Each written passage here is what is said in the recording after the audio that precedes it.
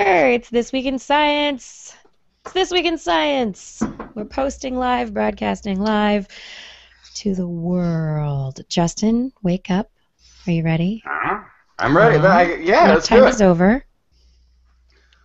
Let's do a show Let's do a show. with a science theme. Should we go right to the disclaimer? Do it. Disclaimer, disclaimer, disclaimer. When we are born into feeble bodies that can do very little about how and where we are in the world, dependent on parents for everything, only able to communicate through cries and smiles. Our first major obstacle to seeing the world around us is overcoming gravity, growing strong enough to have a look around. In time, we learn to hold our heads high, to crawl, then walk, then one day run. And this was as far as we had gotten for over 100,000 years. In the last 100 years, we have overcome many more obstacles. We have mastered flight, mass communication, launched countless satellites and probes, walked on the moon, gazed upon galaxies billions of light years away, and peered into the inner workings of matter itself. In the progress of humanity, it is easy to think that we are up and running. But the future may prove that we have not yet even begun to crawl. We have proven that our once feeble minds are capable of holding our heads much higher, and at least we can say is that we have grown enough to have a look around. And what better place to start learning to crawl than This Week in Science? Coming up next.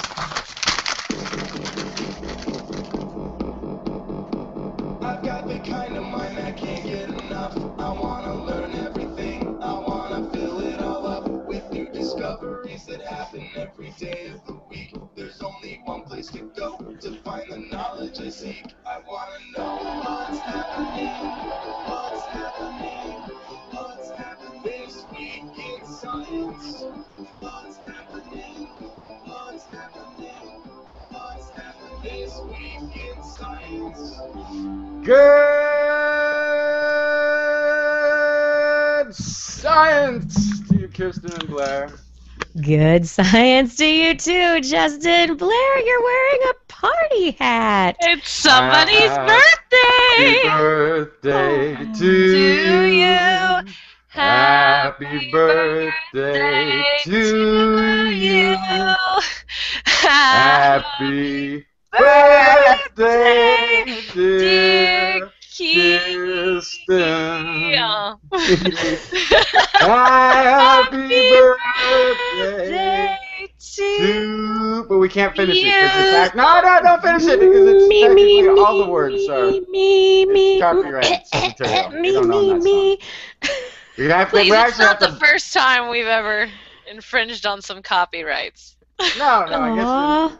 I guess not. This is what do you call it? It's a public.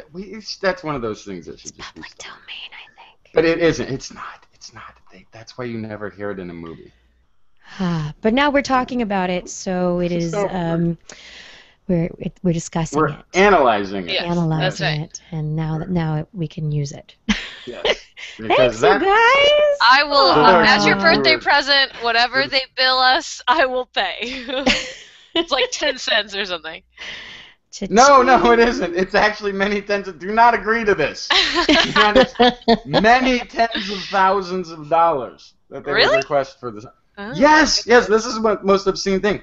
And what's funny is it kind of reminds me of what just took place in making it so that you couldn't have a patent over genes, right? The whole idea of patenting genes for commercial use has been shut down. You cannot patent any portion of the human genome, which is a fantastic thing that I'm so glad that this is the current legal decision. Because it could mean if there was a specific treatment for a cancer that, say, only applied to Irish, Italian, whatever the heck else I am, that happen to have this strange confluence of this gene, they could patent it, and even though a similar treatment that wasn't patented specifically for me could be available for free, I would have to pay for it. It just becomes a ridiculous, insane, unending sort of a thing. Yeah, I mean, they're still going to be working on process patents. So, if they have a particular technique that they've developed to create a certain segment of DNA. So, Right. for example, the cDNA, the circular DNA that is currently being discussed, is patented by one particular company. And so other companies that are trying to use it because it's a very effective method may end up having to license that technology and pay a whole bunch Right. of money, And in a which sense, possibly is fine. I mean, yeah, in a it's a sense, that's technique, not it's a the end of the world. methodology. Right. Yeah. It's if it's even the technique can that can even be tough in science to patent a technique. If you've created a device, and that's what I feel like patents are for. If you invented a piece of machinery that's doing something specifically new, patent the machinery. Somebody else should be able to find another way of doing that without that particular machine, a workaround of some sort. But when it runs in trouble is like when you say simply the process, then you could be like, well, extracting DNA somehow or Right. formulating There are this. possibly better methods of doing stuff than what people are using currently, and so you improve on things, you patent Right, it, and exactly. that's what the whole Exactly. patent process is supposed to Right. be That's about. when it really works. Like it's like AC and direct current. You having those two compete against each other really is what showed that which one was more effective than the other. Right, but you can't patent AC or DC, but you can potentially patent the way in which the, components are put together to deliver it. Well, although initially Right. they were patented. Right. But you can't do that. That's just They were originally. okay. So Anyway, a quick thing about Happy Birthday, just out of interest, is that it costs $1,500 to use it in a film, but there's a current class action suit going on trying to claim that it is in the public domain, and whoever tried to patent it or copyright it, excuse me, that they were actually stealing it from another song. So they're trying to claim that it's in the public domain. So wait, who is the someday. evil corporation? Who's the evil corporation that claims to own it? I just had it. Let's see. It's Corporation Evil. Well, no, I mean that's such an insidious thing to try to Warner Chappell Music. Warner Chappell Music. Yeah. Worst company in the history. Oh, come on. Come No, on. I'm sorry. This is not science. This is not science. Let's move along, everybody. Thank you for the happy birthday. It was awesome. There's dinosaurs on here. There's dinosaurs on that. Oh, of course you have a dinosaur birthday hat. But duh. But duh, I love it. I love it. So science, we have a bunch of science stories. I've got a huge number queued up, and I don't know exactly which ones I'm going to get to, but we've got a bunch of mouse brains, bird brains. I don't know if I'm going to do any people brains. I've got some Earth stories, and we'll see what else we can. Oh, stem cells. Lots of stem cells. Stem cells and urine. Ooh. That's right. It's a potent combo. That's right. Stem cells and urine. Coming up soon in this conversation. What do you have, Justin? I've got the end of the world. Yay! I mean, what? What? How is that? I don't know. BPA. I got maybe a sex story. I'm not really sure. New physics blurb on new physicsy news. Yay. And Tesla's dream close to being realized. It's gonna be a good one. Very awesome. Blair? So I have a couple stories about animal identities, spiders and dolphins, what we learned about their own introspective capabilities and individualities. Pretty cool. And then I have the latest in citizen science on things like the Instagram. All right. Instagram science. I like it. Mm-hmm. Social media science. All right. Well, since it's my birthday, we're going to talk about bird brains. Woot. Huzzah! Huzzah! Birds are awesome. And if anyone ever calls you a bird brain, take it as a compliment. Definitely. So this first story was actually sent to me by Jess Mason. minion among the TWIS minions. And the story is published in Nature as of yesterday. Some researchers took computed tomographic scans, or CT scans, which are basically very fine resolution X-rays of the bird brain, but not really the bird brain. They were looking at the brain case of fossils of birds like Archaeopteryx.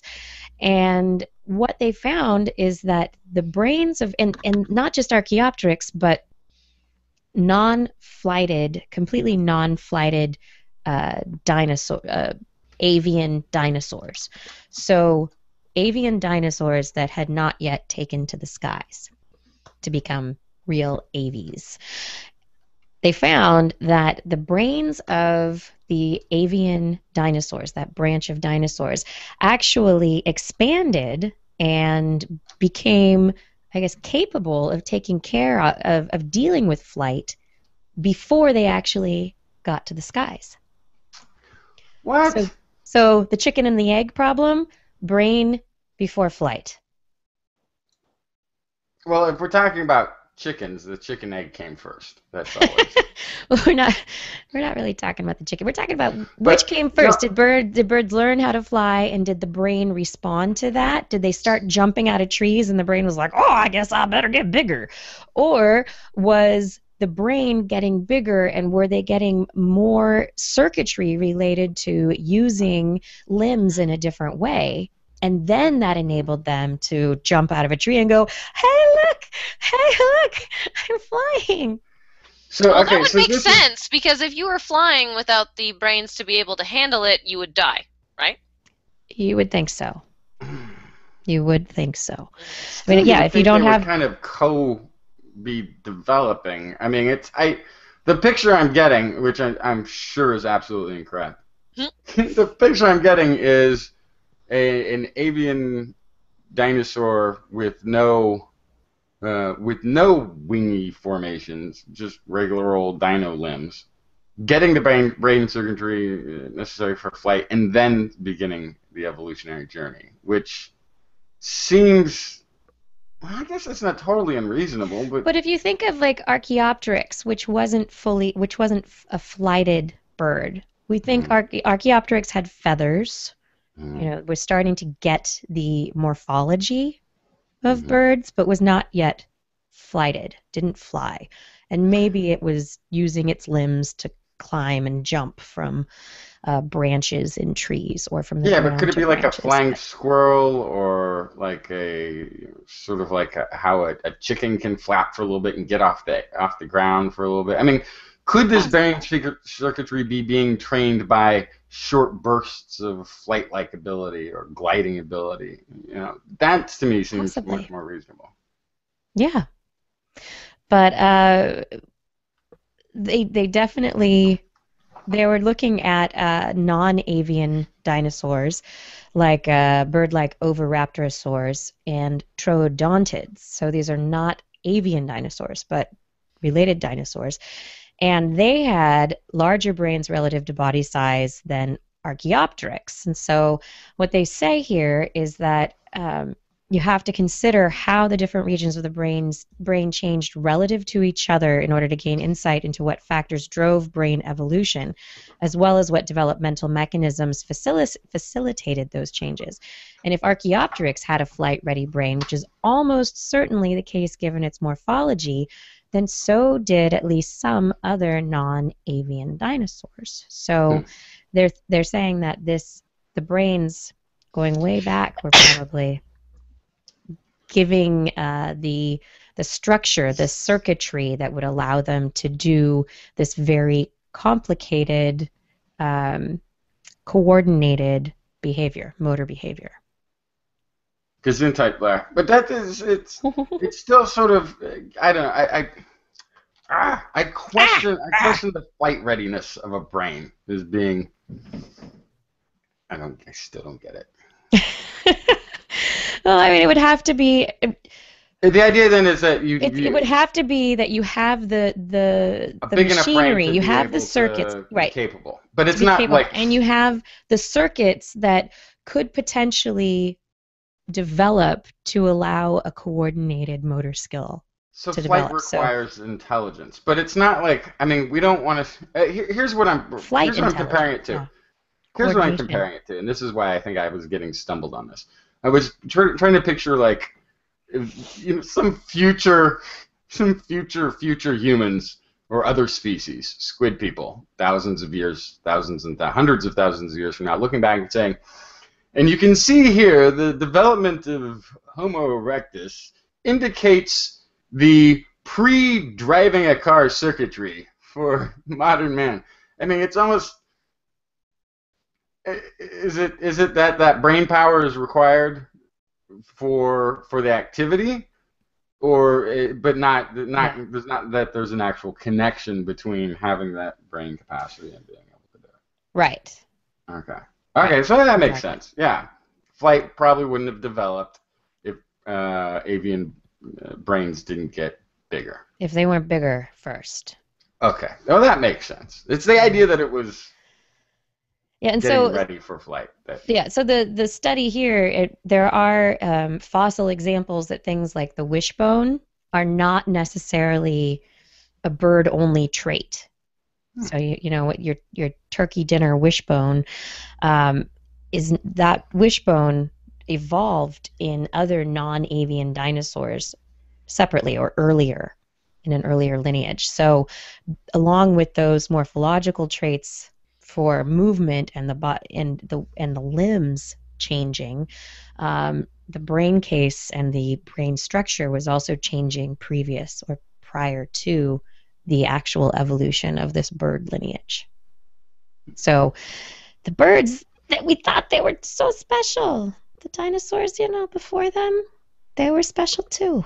So now, not only are we going to find that dinosaurs were warm-blooded, we're going to find that they're more intelligent than we thought they were. Probably. Or at least they were way more coordinated. Well, they had to have some stuff going right to be dominating all these niches at the time. Right. They had to have all these things that were a lot more intense than just being big. Right.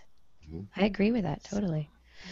In other bird news, bird sexual selection. How does a male woo a female? When the female is looking at the male bird, what's the female looking at? The historical example, the example that is used in all the textbooks for bird sexual selection is the peacock. The peacock cock with its tail, right? Shake your tail feathers. Those wonderful, dramatic feathers that fan out with the look of eyes all over them. You think, looking at it, that it is the drama of all of these eye-like structures all over the tail that are what the female would be looking at. How many are there? Are they very bright? Are they brilliant? What is it? It's something that would catch their eye, right? Yeah, but Kirsten, Yes. that story I think was 2 weeks ago in Science. 2 weeks ago. You didn't watch our show last week. Oh, I didn't? Oh, we did All that story. right. Yeah, okay. That's all right. I'd love to hear your take on it. I was out of town last week. No, didn't listen to the show. No, I can't believe you didn't listen to our show. You were saying how great we did, and now I know you're just making it all up. I just trust you guys. Yeah, I can't believe you told her. I was going to let her You were go. just going to let it roll. Just say nothing. Darn it. Darn it. Flashy car from last week's show. Yeah. Females not looking at the eyeballs. The females just looking at the shaking of the tail feathers. And I think it was it McLeod or Illustrator who was like, my eyes are down here. Hello? Yes. My eyes are down here. Do you mind? Very funny. was- Yeah, so what I was reading was that it was the width specifically as opposed to height. They thought height would have a Width. lot to do with Yes. it, but the it's width. all about the girth. Oh, dear. It is. It's the girth of the feathers. The feather. Yeah. How wide are they? All right, so we'll move on from that story since it's already been done. 7:24. I guess that would have been like just last Thursday. All right, fine. You got to keep it in this week. Keep it in this week. Cockatoos. Cockatoos are really smart. They're smart like your 4-year-old, or smart like a chimpanzee. Right? What? Yes, cockatoos. Thanks to Blair, this story came to my attention, published in the Journal of Comparative Psychology. Some researchers from Vienna and the University of Oxford, and I think someplace else, maybe in France or something, have collaborated. See if I can speak today. Looking at the intelligence, spatial intelligence of cockatoos. Cockatoos are known to be a very playful, intelligent species of parrot, and their studies looked at whether or not these birds would be able to rotate objects, be able to remember or know that an object is behind something else, otherwise known as object permanence. And this is something that many toddlers don't have for at least 2 to 3 years. So if you have something like here, I have this. Look at this. And then I've got this glass of wine. And oh, I put the glass of wine behind. It's gone. Wait, Kirsten, where did it go? That was amazing. I'm drinking It's disappeared. Wow. Oh, it's still there. Oh, it's back again. Oh my God, that's hilarious. Exactly. How did you do that? You had it, but It's it was magic. like it disappeared. It was Magic gone. trick. And then the other object was in front of it, and then you pulled that out. Just wait, it reappeared. That was stunning.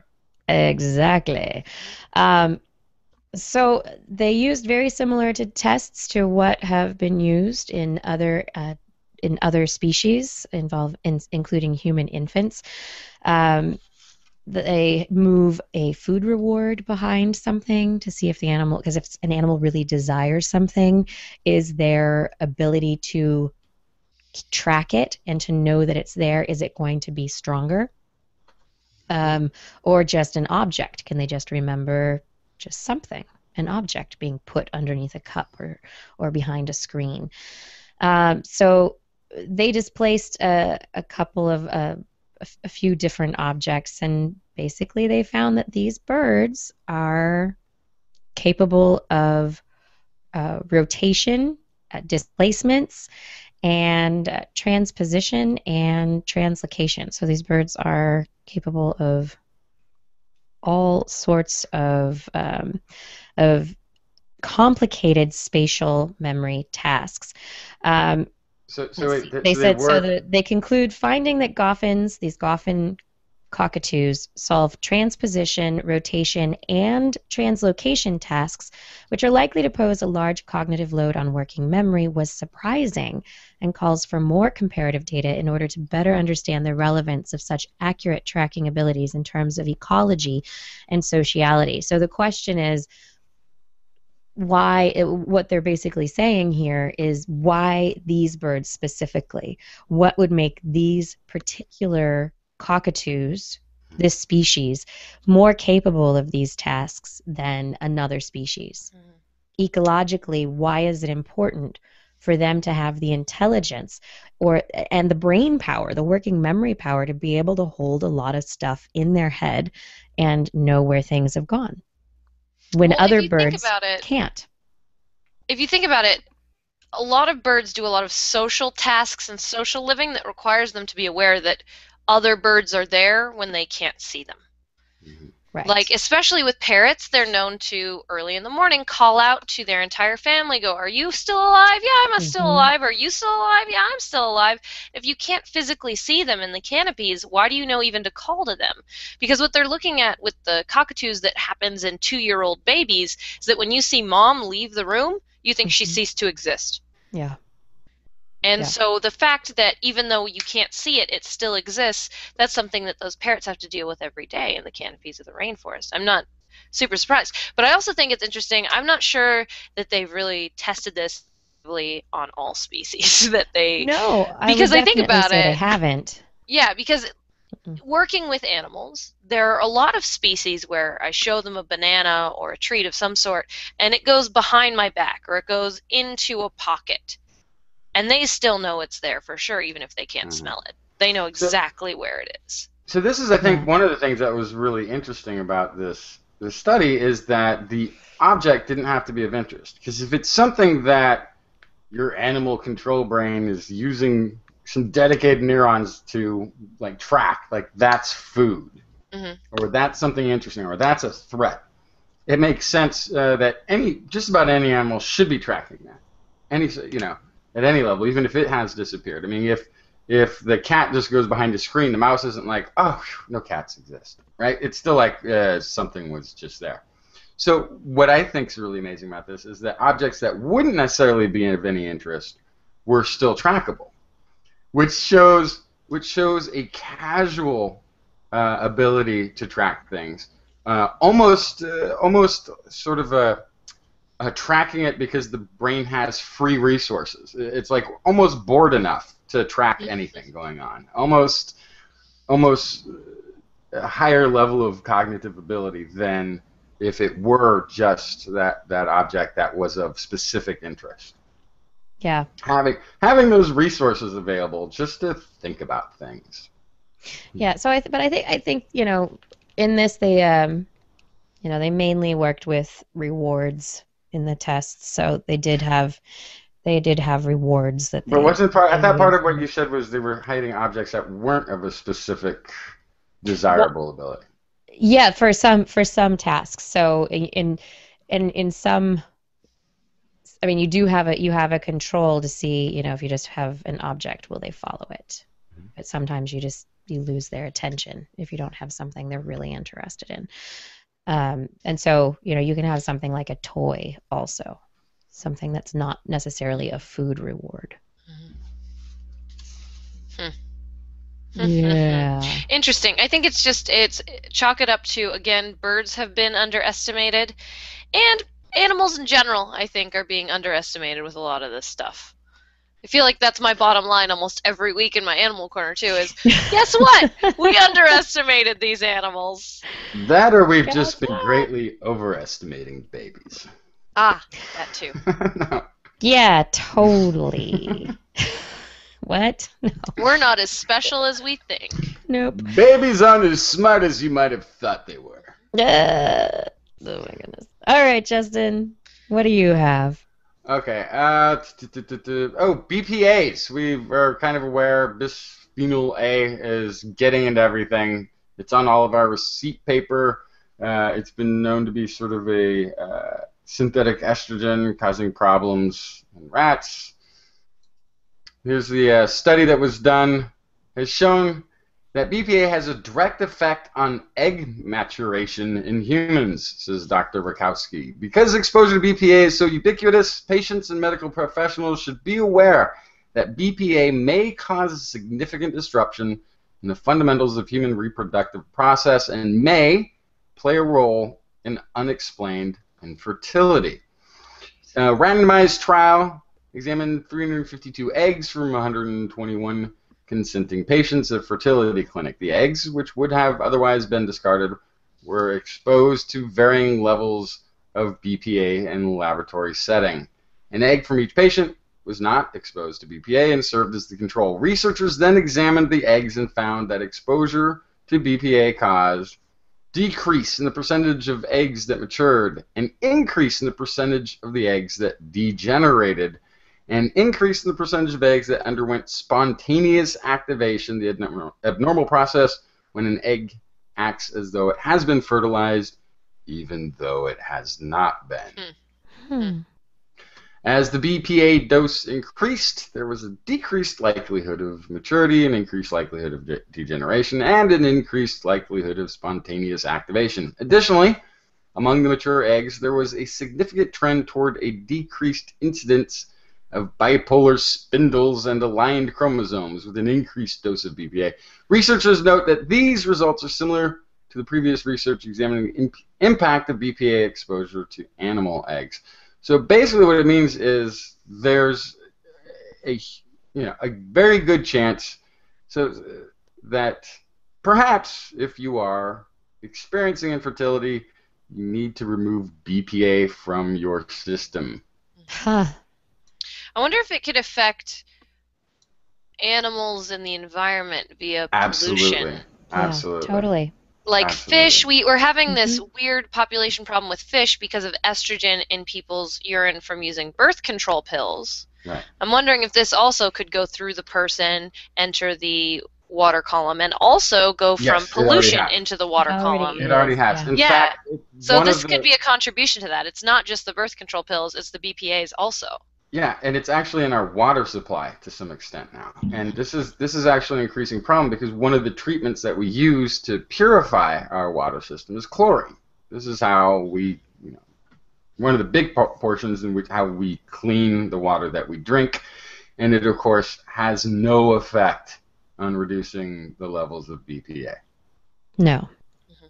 Yeah, so it's this main chemical screen we have to kill a lot of stuff does not affect this at all. So Yeah. Well, I think it's interesting Wow. that something that's totally man-made and unnatural is causing problems. Hey, plastics! Who would have thought? Who would have thunk it? rare. It's rare. Yeah. It's happened. Actually, probably that's the number one sort of contaminator, I guess, Yeah. because everything else we're evolved to be able to deal with for the most part. Yeah, I'm Yeah. always wary too of all of the new plastics that don't have BPA in them. I think it's fantastic and I'm all for it and it's better than not having BPAs. But what's going to be the next thing that we find in plastics that's not good for us? Right? Yeah. Yeah. And I think the thing that we have to worry about are the persistent organic compounds. So things that end up in the environment that don't go away, that that just stay there, and they don't. They just sit in the soil or they stay in the water, and they build up and they build up and they build up the more that we use them. And so, I think those are the ones that we really, really need to worry about. Although actually, I think BPAs really were much more of a direct threat because they were being used in things like baby binkies, baby bottles, things that people were putting in their mouths. Well, it's in the lining of tin cans. Oh, yeah. I think we're pretty lucky, though, that water.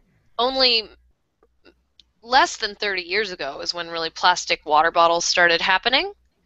So I think it's actually a pretty quick turnover that we figured out this thing is bad for us, and we're starting to get rid of it. And I'm very thankful for that, because this could have gone for a long time before people started to point at it if we were in any other generation. I think in this generation, because we're so science forward and people are studying this kind of stuff, that we were able to have a very quick turnaround and go, actually, these plastic water bottles are not great. The question is now whether we can actually get rid of the plastic water bottles or not. Right. And the thing, do you think that we can have enough public outcry and enough public pressure to get rid of plastic water bottles within a generation?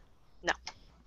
I think it would be cool. It would be great. It would be awesome. What would we have instead, though? That's what I'm not sure. What can you get from a vending machine to get fresh water in? You could do with we could glass have been bottles, which makes it Clunk more crash. expensive. Yeah. So this is Not easy. interesting. I'm trying to find the woman's name who made the initial discovery. Where is it? Because it wasn't. She discovered it, and there was a major pushback against her discovery because nobody wanted to pull this out. I mean, major industry was involved. Of course not. So if it wasn't for her and her stick-to-itiveness and her getting loud and really making this a public issue, we still would not know, even though the discovery would have been made. Fantastic. I can't seem to. Yeah, I can't find it. They've got the person who discovered it. They got the company that used it. But her name is missing from at least the Wikipedia. That's too bad because this is. I will find it by the end of the episode. Great. Wonderful. This is This Week in Science. Blair, it's time for Blair's Animal Corner with Blair. Works at an aquarium. Likes hippos and fish, but not polar bears or pandas. Or I like squirrels. Yeah, that's right. Oh, squirrels. It's growing. Don't get my likes and dislikes wrong, Justin. Okay, so first off, spiders. They're already terrifying. Now they have individual personalities. Huh? What? Yeah. Wasn't it like a couple of weeks ago you reported that they were like working together as teams? Yes. It just gets worse and worse, doesn't it? Man, all The right. I'm going to butcher the Latin name now. Everyone prepare. Stegodiphyus saracenorum spider from India has been studied, and they found that they have different personality traits from one another. They specifically looked at boldness as the first personality trait that they could study because it was the easiest thing for them to study with itsy bitty spiders. What they did is they took these spiders from the wild and they tested them for aggressiveness. Directly, they pulled their own web off of a tree, kept the web intact, brought it into the lab, and threw stuff into their web. And they checked how aggressive they were at going towards potential food sources in their own web without waiting around to see if it stopped moving, waiting to see what it was exactly. Maybe they just jumped right out there. They found there was a varying level of response. And then what they did is they took the spiders out of their original web, put them in artificial ones in trees near the facility, and then they threw things into this brand new web to see if their actions paralleled. What they found was that the spiders that exhibited the most aggression in the first part of the study were the very same ones that acted the most boldly when insects became stuck in the new webs. And so what they concluded from this was that there were individualized personality traits in those specific spiders. Most likely it determined what kind of job they had. Which ones were bolder tended to be the ones that dealt with captured prey, and those that were meeker spent more time nurturing offspring or engaging in less confrontational tasks. Huh. So it's somewhat job related, but they had consistent responses on this boldness index in different environments, which would indicate a personality. Yeah, well, in humans, it's suggested that about, gosh, 50%, 50% or so of your personality is genetically determined. So, and then the rest, of course, is environment and experience. So 50% is going to be specifically determining whether or not you are outgoing, whether you are, someone who stays at home and reads books. So maybe maybe this kind of a genetic separating of societal roles goes way back. That it's important for any organism to have an array of different types, because different types are going to do better in different situations. Yeah, so this is the question then is how much of this is based, I would like to see an index of this based on other physical traits. Yeah. If certain physical attributes lead you to have a certain personality. Mm-hmm. Or if this is something, like you said, that is developed afterwards, if it's predisposed or if it's something that happens based on experience. That has a Right. lot more, I think, to say whether a spider has personality or not. Right now, I think it's clear they have jobs. Like they were saying in the article, they have jobs, and their jobs come. So someone in the chat room was asking, why wouldn't spiders have personalities? The idea is, since they have just this teeny tiny nerve ball of a brain, that it's a very simple calculator. It's not a graphing calculator. It's not something that can come up with all these different ideas. It's a simple plus minus multiply divide calculator, meaning when they're faced with a series of variables in their life, it's a simple computation and they do what is the most easy thing to do in that case, or the most evolutionarily beneficial thing to do in that case. And most of the time, there's not going to be a huge difference from one ball of nerves to the next. Right. So I think that's the assumption that was made with a lot of these smaller animals with smaller brains. Cloned brains. Right, exactly. It's, like I said, it's less of a graphing calculator, it's more of a simple desktop calculator. So Yeah, I'm just not thinking here. surprised. I'm not surprised. Once again, one of your stories. I'm not really surprised that there's a little bit more complexity here than what people thought originally. But especially within a species that has a separation of roles, that there are different jobs that different individuals do. If there is some kind of difference in jobs, there will be some kind of difference in the brain and a difference in the way that they respond to stimuli. If, for example, you're talking about just cockroaches, and all of the cockroaches are just cockroaches and they don't have different jobs.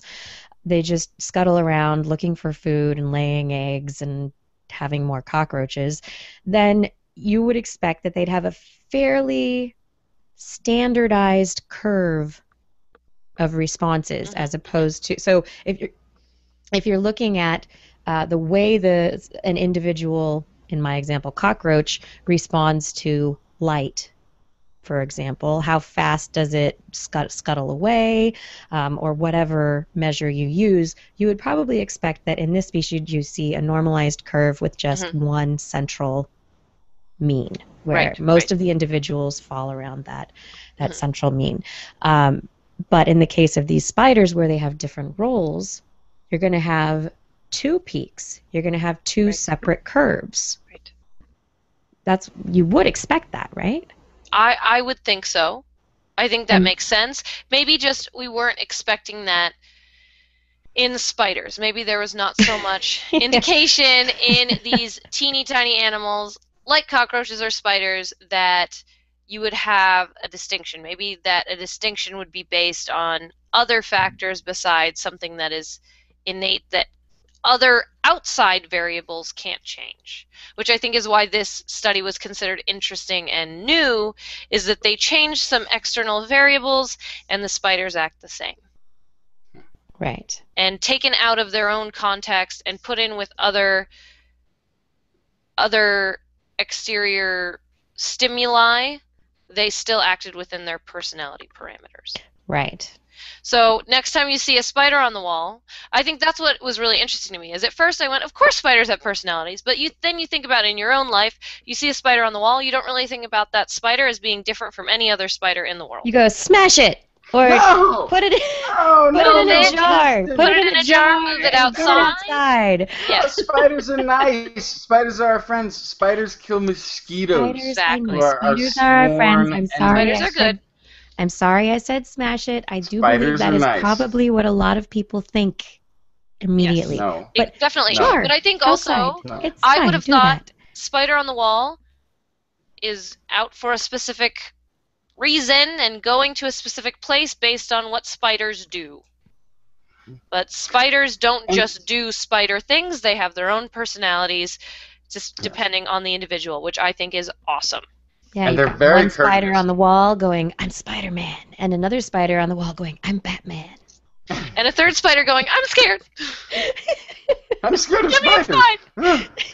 You spiders are crazy. But spiders are courteous. Like, they go up into the corner and build a web up on the ceiling. Like, they don't, take up space that you're trying to occupy. They don't go after your food. And they protect you when you sleep. Or my shoes. They protect you when you sleep from mosquitoes. I love spiders. Except for when you're eating them in your sleep. Sorry. By the way, that is such a myth. Okay. Well, later I can talk to you about the spider. Never mind. I'm not even going to do it. I'm not going to do it. You found a You're spider? all welcome. You're all welcome that I'm not going into the story. Just trust me, it's disgusting, and it would keep you up tonight, so I'm avoiding it. All right? But where was Maybe we'll get to it later. Later we can talk about it. Let's talk about it later. I want to talk about one other individuality thing with animals that I learned about this week. All right. Dolphins. Dolphins give each other their own names. So cool, right? Yeah, Hey, Bob. Hey, Jean. exactly, except it's... I know. Exactly.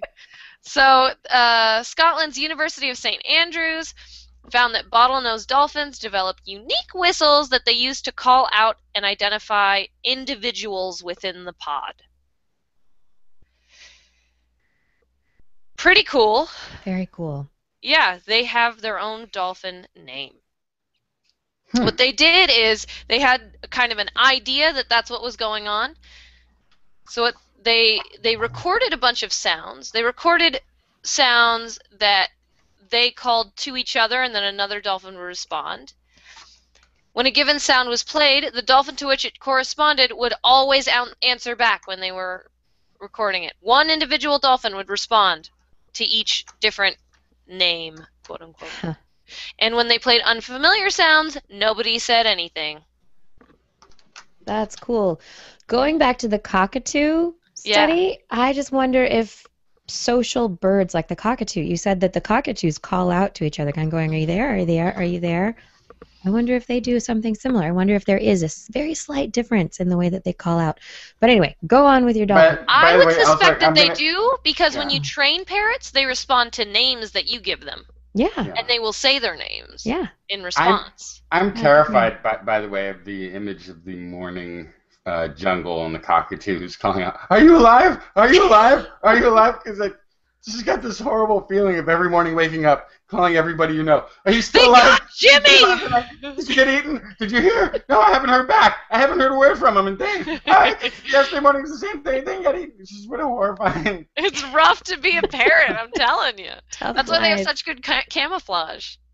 Yeah. Hide from the snakes. Yeah. Oh my goodness. Right. So, anywho, It must be like what it's like to be like 80-something. Calling all your friends in the morning.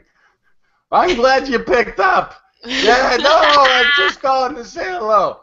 Hey, yeah, that's it. Okay, all right. Yeah, I'm good. Okay, bye-bye." yeah.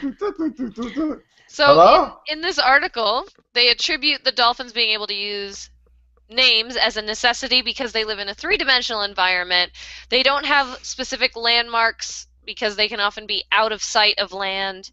They want to stay together as a group. They are the most powerful in a group, and they often can't even see each other when they're still traveling in a pod. They can't smell underwater, and so they don't even have a normal nesting or hangout spot within the water. They're pretty nomadic. Based on all that, you have to be able to have some sort of containment within the group and go, hey Larry, we're going this way. So it makes sense, but like we were saying, I kind of expect to see that in other animals as well. I don't think this is the only animal that uses names, based on the fact that Orcas? orcas, all the animals that we can train to a name, they don't know that's their name, but they know that that's a sound they respond to, which is all the dolphins are doing too. This is the sound I hear, and then I personally respond. If you yell out your dog's name amongst 5 dogs, only one of them is going to show the intent that will indicate that they know what that name means, if they're trained. Unless you say it the right way. Right. Unless you're holding bacon. Hello. Then you can probably But get so all of the dogs. dogs essentially understand names. The question is whether or not wolves use names within their own language. We've proven that hyraxes have specific sounds to speak to each other and that they have syntax. I think animal language is just far more complicated than we could ever begin to think that we completely understand. Yeah. Although, great point about them being, nomadic and there isn't a place they're going to go back to meet up again, and the range at which they can communicate underwater. I'm not sure what dolphins, but my understanding is it's whales miles, can. I think, Whales can go many. I mean, just like hundreds of miles, because the type of tones they're using is so low. I don't know where the dolphin fits into that sort of distance of communication. I mean, actually, when I say hundreds of miles, I think it's actually Elephants. I think they can communicate across big, vast swaths of the ocean. Mhm. So yeah, that makes sense that you would need to develop some unique communication skills. I'm trying to think of what other animals would need to be able to do that. Many, I think many anything Mhm. that hunts, animals. it could Yes. be Definitely. handy. Or that's social, and it relies on their pack, their group, to be able And probably a to smaller number, it's more important. I bet you the larger the grouping, I bet you prairie dogs haven't named everybody in the pack. probably Right? not. No, It's Rabbits, prairie dog in maybe front of not. me. but Prairie dog to I'll my tell you left. what. Prairie dog to my Prairie right. dogs know A, B, and C group, Oh, which is interesting. Mhm. still Hierarchies. So definitely maybe they almost. name their groups. Yeah, exactly. Yeah. It's still a hierarchy of group names, which you could Yeah. see bringing you towards individual names. Yeah. That's definitely Yeah. a But there's stepwise just too process. many All right, individuals. everybody. Hmm. We were talking about this for a long time, and it's almost already almost 9 o'clock. We're diving in, and we haven't even gotten to the break yet. So I My got like goodness. 7 more stories to do. yeah, I know we've got a lot more to go, and we haven't gotten. Yeah. So anyway, Mm. we're gonna take a break. Think about animals. Think about what you would name your friend if you were a dolphin. Oh, that's sea lion. I'm sorry. Sea What is lion. that? Whatever. That's a sea And lion. This Week in Science Wait, that's will penguin. be back in just a few moments. The Stay penguin. tuned.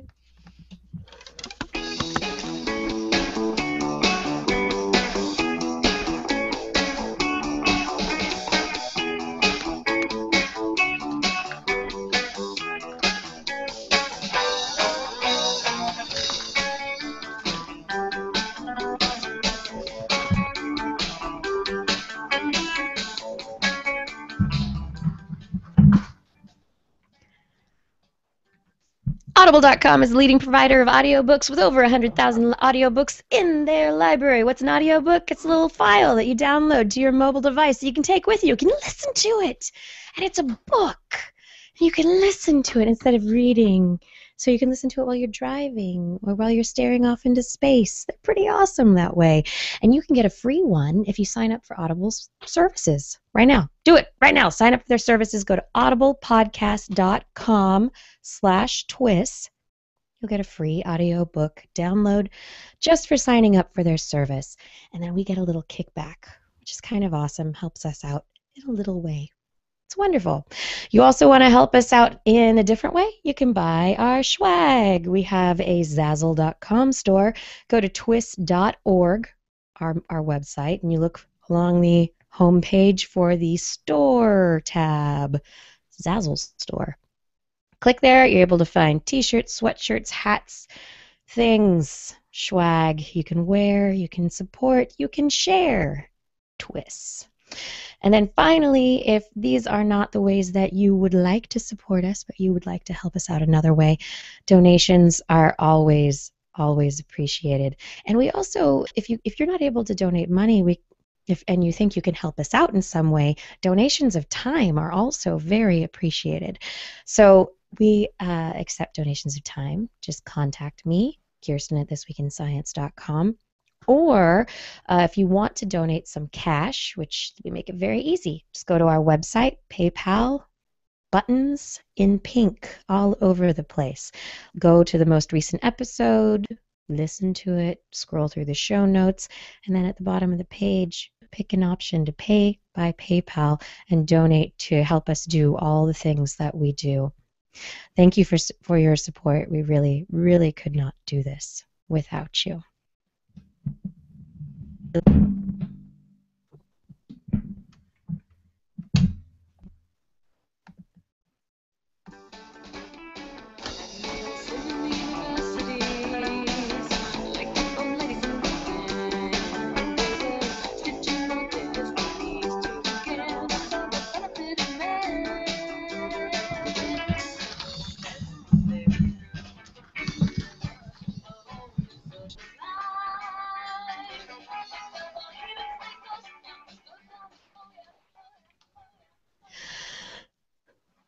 And we're back with more This Week in Science. Oh, yeah. We are back with more. So, we have a lot of stories to get through. Let's see what we can do in just a few minutes each. Whew. Okay, I had a whole bunch of stories about mice and rats and cool, crazy things going on in mice and rats. A team publishing in Nature Biotechnology at UCL Institute of Ophthalmology and Moorfields Eye Hospital got photoreceptors from a synthetic retina. Retina. They grew it in a petri dish, and they used 3D cell culturing, so a bunch of layers of cells in the dish, able to grow photoreceptors, and then they implanted those cells into blind mice. 3 blind mice, night blind mice, actually, and these photoreceptors were grown from embryonic stem cells. So, mice with night blindness, which is not great for a mouse, had embryonic stem cell sourced photoreceptors that were grown in a petri dish, implanted into their retinas, and had neural connections form that allowed them to see. What does night blindness entail? Does that mean a rod deficiency, or what does that mean?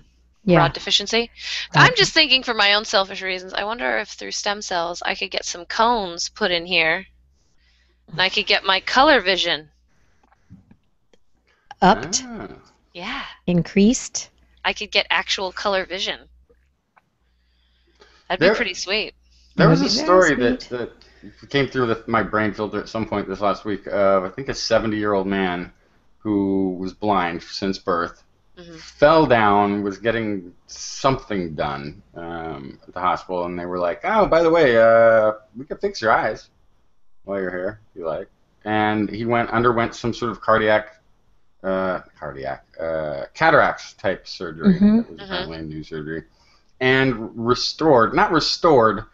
gave him vision for the first time in his life at age 70. What? Yes. Wow. Yeah, and he's was quoted on saying something along the lines of, "It's like I get to be a child and rediscover the world all over again." Wow. Supposedly, one of the other things that's been an interesting competition in his head is rectifying his touch feel sense, which is enormously acute. Right, because he hasn't been able to see. His vision of touching something seem to be somewhat out of sync, as I guess we can try to imagine. Right, because they didn't develop at the same time. They didn't develop together. Right, and his touch sense is, an enormous map in his brain. Yeah. And the visual sense is just getting formed. Yeah. So. And now you have the touch sense and the visual sense probably fighting for space, because vision is like, I want more room. Give me more space. And I would assume, maybe not at age 70, I would assume that vision would win out. But maybe not. Maybe but how interesting to find that out. I mean, if that does happen, and it's able, and researchers are able to show that and able to follow the progress of the change in his vision, what it will show is basically that the brain remains incredibly plastic well into old age. And it's one of those things, too, that I don't know that this guy is actually getting a proper research following to do. I don't know that anybody's actually... This wasn't like, as part of this new research, we will do this. It was just the doctors at the hospital being like, by the way, HMO covers this, so we could do it. We could fix your eyes. And so I don't know how much, other than his own, getting interviewed around the time that this story is broken, is going to be pursued. But he would definitely be somebody, if you're looking for a thesis in follow neurology, Bam! Here it is. This is the winner right here. Yeah. Track More down this old mouse man. research. Massachusetts Institute of Technology team used optogenetics, which involves the use of light to control brain circuits very precisely to turn things on and off. The control expresses proteins that basically, like I said, switch things on and off in very particular types of brain cells. These researchers used optogenetics to create a false memory in the brains of mice. So they made mice fear a place they had no reason to fear.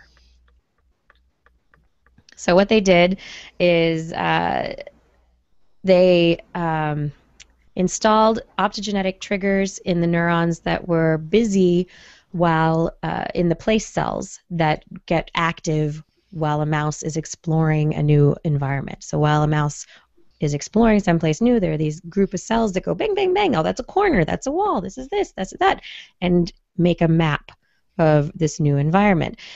And the next day, they gave the mouse little tiny electric shocks while the mouse was, while they triggered the memory of place A using optogenetics, using light.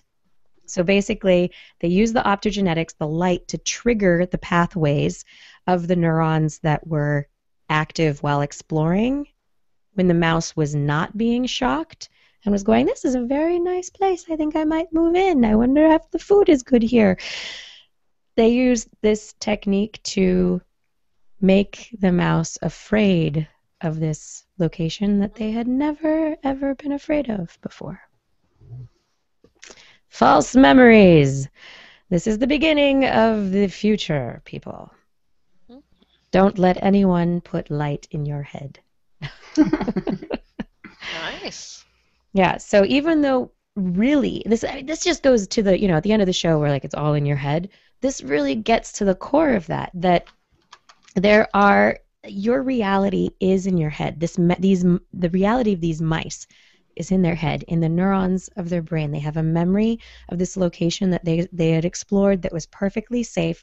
But then while that memory was being triggered and another harmful stimulus was applied to them, they were bound together to create a new memory of bad place. And so the mice did not ever want to go into this place again. It's really interesting. Sweet. Very, very science fiction-y. Very science fiction-y. And what was the last one? Oh yeah, new brain-computer interface that allows us to control a rat.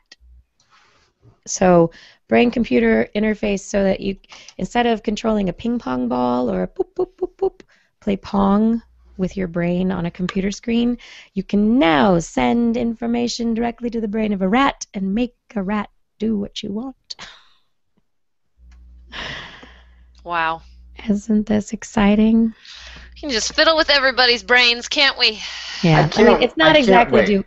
I am sensationalizing this little bit. It's not do what you want. I mean, it's you can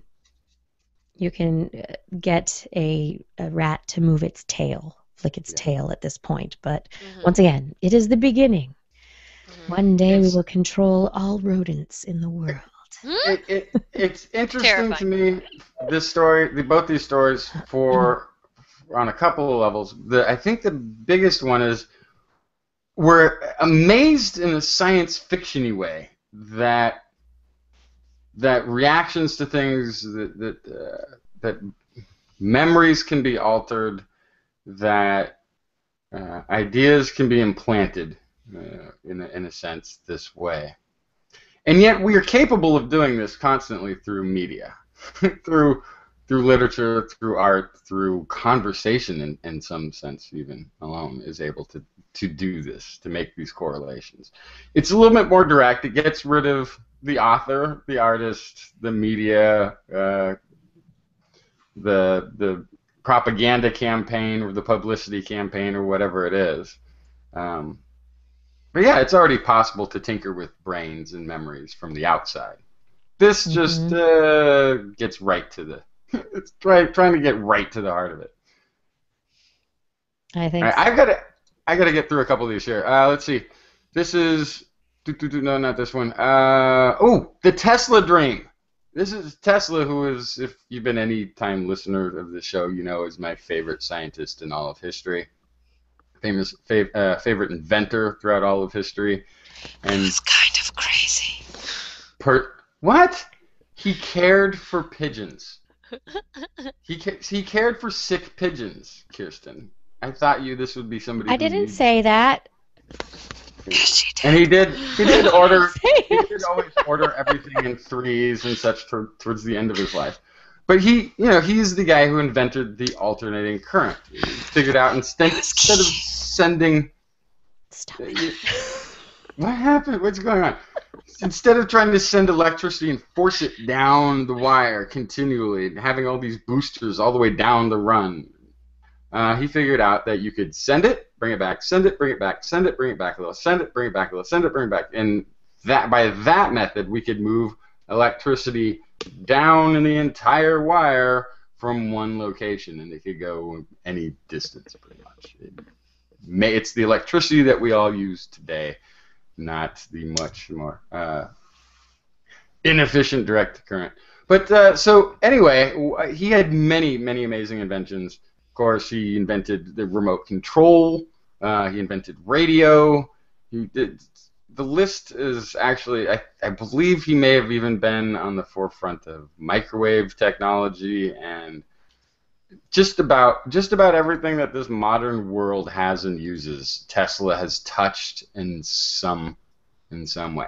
But one of the dreams he had, one of the things he wanted to do, which people were really afraid of, it was hard to get funding for this idea. He wanted to create wireless power transfer, so that instead of having a line that runs to the home and has things wired in, that you would be able to power your entire house wirelessly.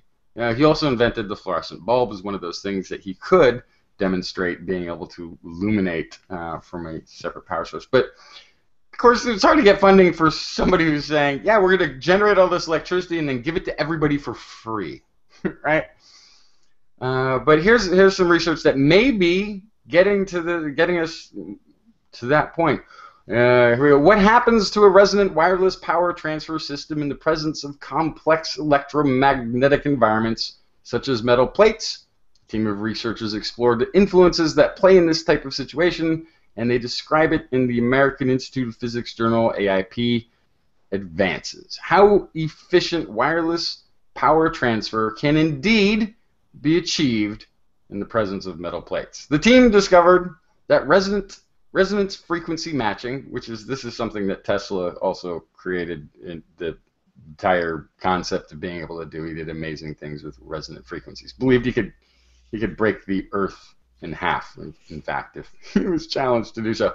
Team discovered that resonance frequency matching, alignment of magnetic field, and impedance matching are the most important factors for efficient wireless transfer. These findings are highly significant, they say, because one futuristic application of wireless power transfer would be to harness and use it via magnetic resonance to charge electric vehicles.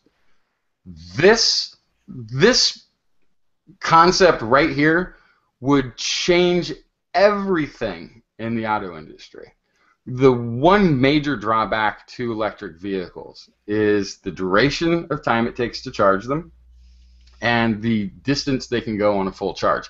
If you have it set up in some way where as you're driving the vehicle is charging, you never have to fuel up. We pour, the highway system itself can be charging vehicles. This is very future-y, but still, that's the idea.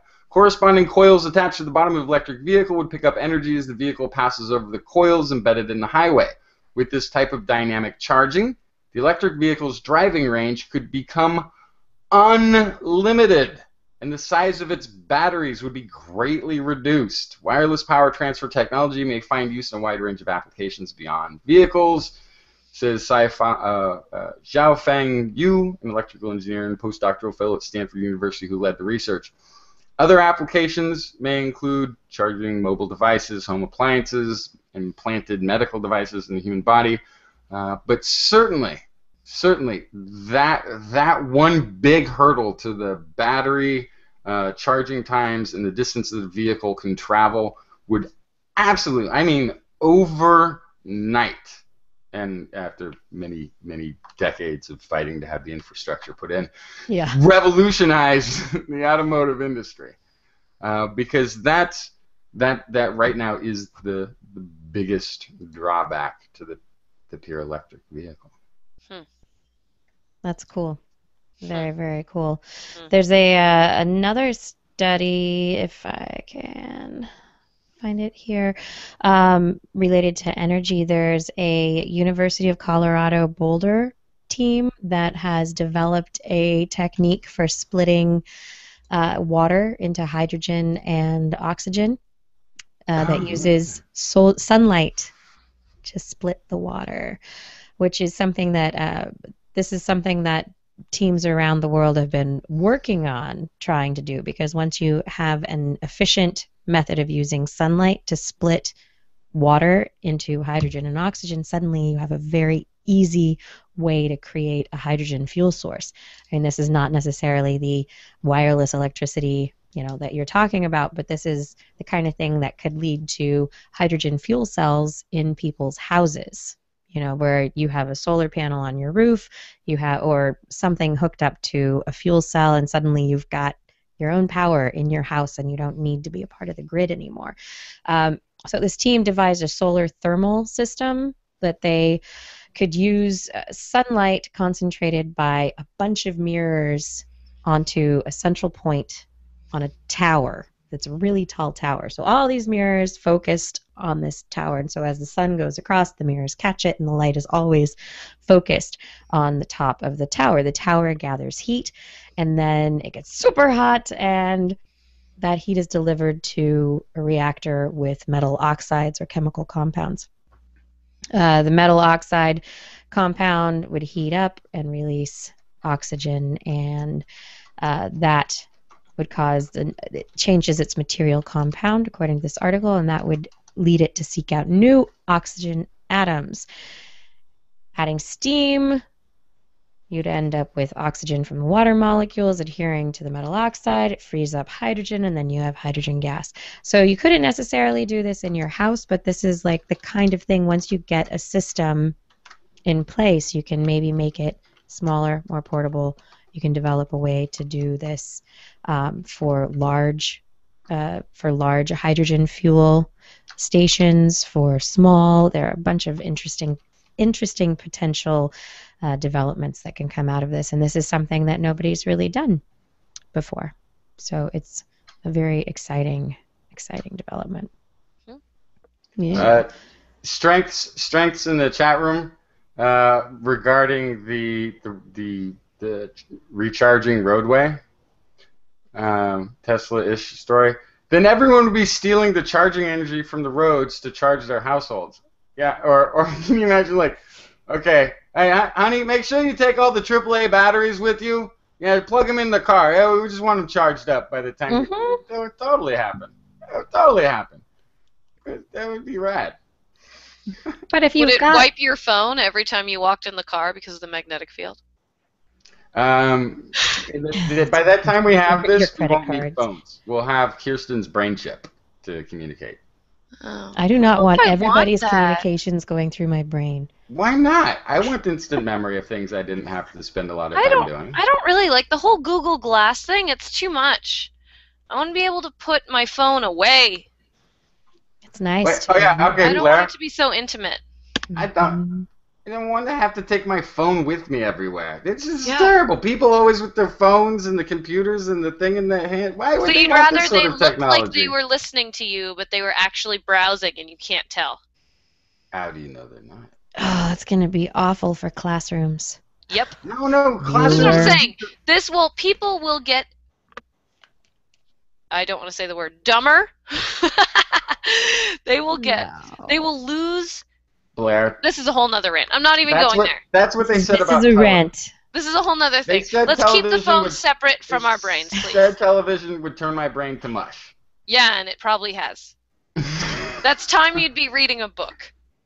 No, before it the isn't. invention. It's times I'd be throwing rocks at windows to see if they broke. Still, This is you're what kids doing really did kinetic before there things was to TV. develop muscles and hand-eye coordination. Yeah, like I need hand-to-eye coordination. Oh, All I boy. need to be able to do is type and do this. A study Oh, my recently goodness. suggests that 1 week of camping will reset your circadian clock, that living in the world of interior lighting, computer screens, phones, light constantly, artificial bluish light constantly hitting our eyes, that our bodies are usually about 2 hours shifted off so that we're not in sync with our melatonin release. Studies have tracked people and their melatonin release related to their sleep cycles, and they find that usually when people get up in the morning, their melatonin is still fairly high, and it should be much lower. And so there's a mismatch in most people, and they found that camping for a week leads to about 400 times the exposure to sunlight than you get in an ordinary week, and that led to people's melatonin levels going back to normal, and they were back in sync, but just in time to go back to indoor lighting. My goodness, that's exactly what I was just talking about. Yep. It's along the same vein. So right along the same lines, I know. You're losing all this basal human stuff. Or it's not that we're losing it, we're just becoming tweaked a little bit from it. Yeah, So exactly. yeah, how do we use our basal human stuff? How do we develop methods, behaviors to keep ourselves in sync? The researchers suggest that you make a habit of getting up in the morning and going for a walk outdoors. Try and get exposure to as much sunlight as possible. It's fantastic. Yeah. Yeah, I think technology is fantastic, and technology is vital to the way that we live today, but I think that you can embrace new technologies and have technology be an important part of your life without it replacing other important basal qualities that we need within our life that can be replaced by technology. Yeah. So, Black European, I was texting when you said that. I didn't catch Go! Oh dear. University of Victoria. Were you gonna say something? I was gonna dun dun dun dun la, la, end of the world stars. Okay, go for it. Dun dun dun dun. End of the world! And I want to get this in before, because hopefully we can have another story that finishes this quick deluge of stories that doesn't leave us on the very brink of ending our time on the planet. Climate change occurring 10 times faster than at any time in the past 65 million years.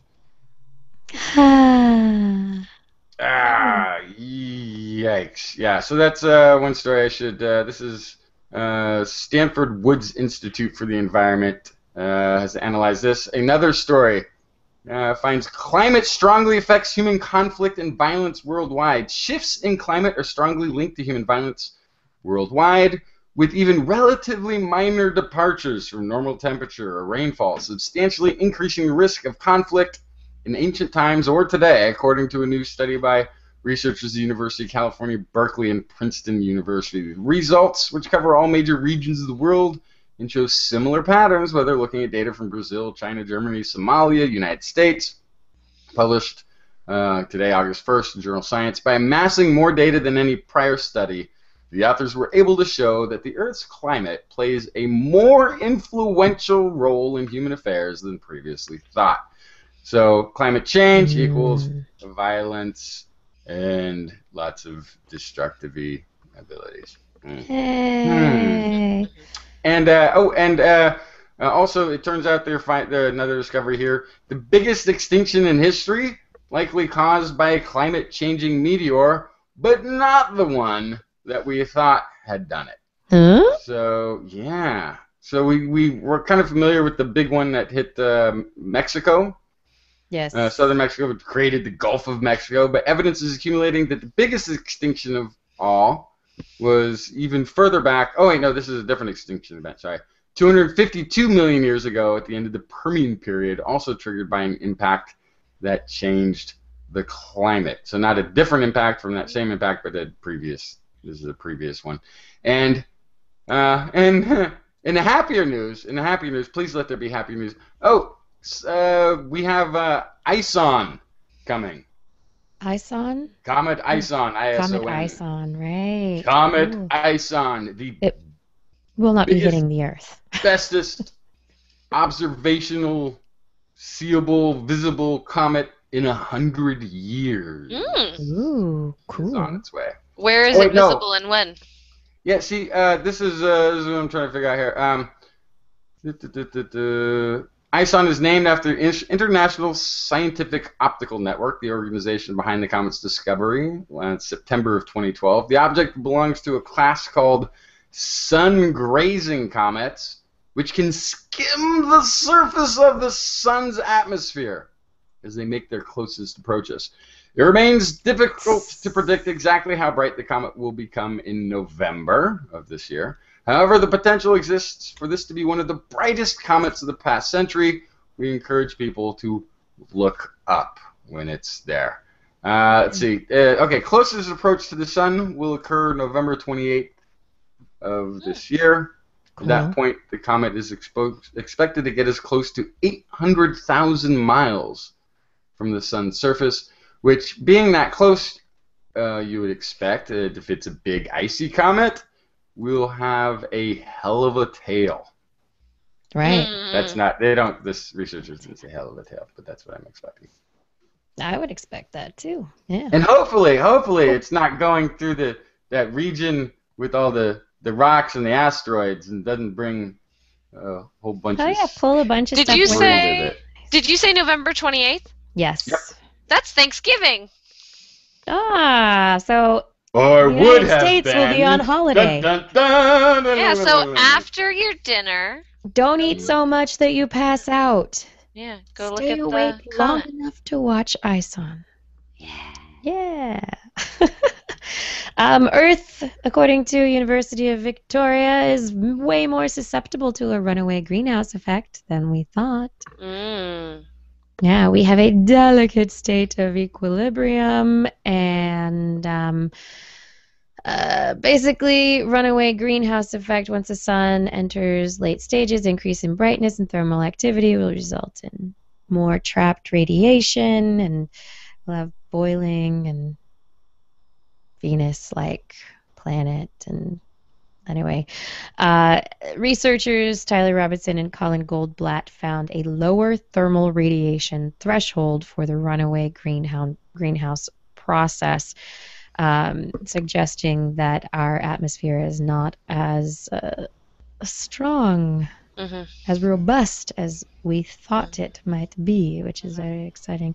It basically gives us a narrower habitable zone to exist within. Very interesting stuff.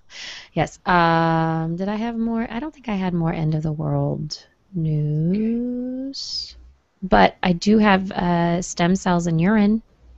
Go. Oh yeah, the story we were waiting for. So what you're gonna tell me? Don't tell me. I haven't read this. I don't know anything about this story.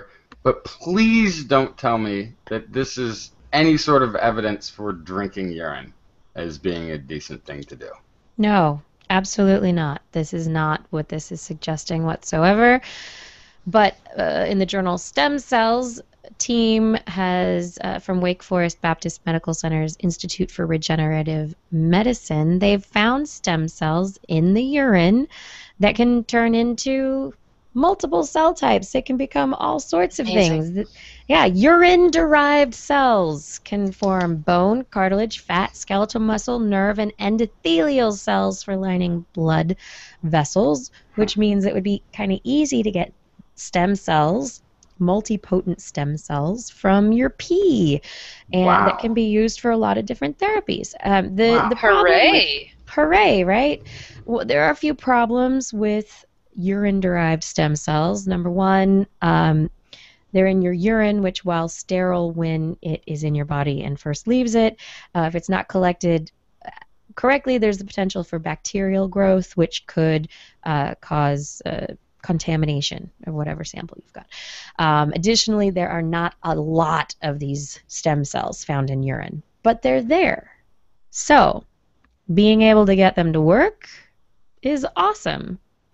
And the fact that they can do lots of things, is doubly awesome. And then we go from there with another study in which researchers at the Chinese Academy of Sciences used urine-derived stem cells to make teeth. Amazing. Amazing. Wait, what? Huh? And they Urine grew teeth. urine teeth. I lost my tooth, but I just grew a new one. Where? Well, I heard I about a just solution peed. on the internet. You ain't gonna like it though.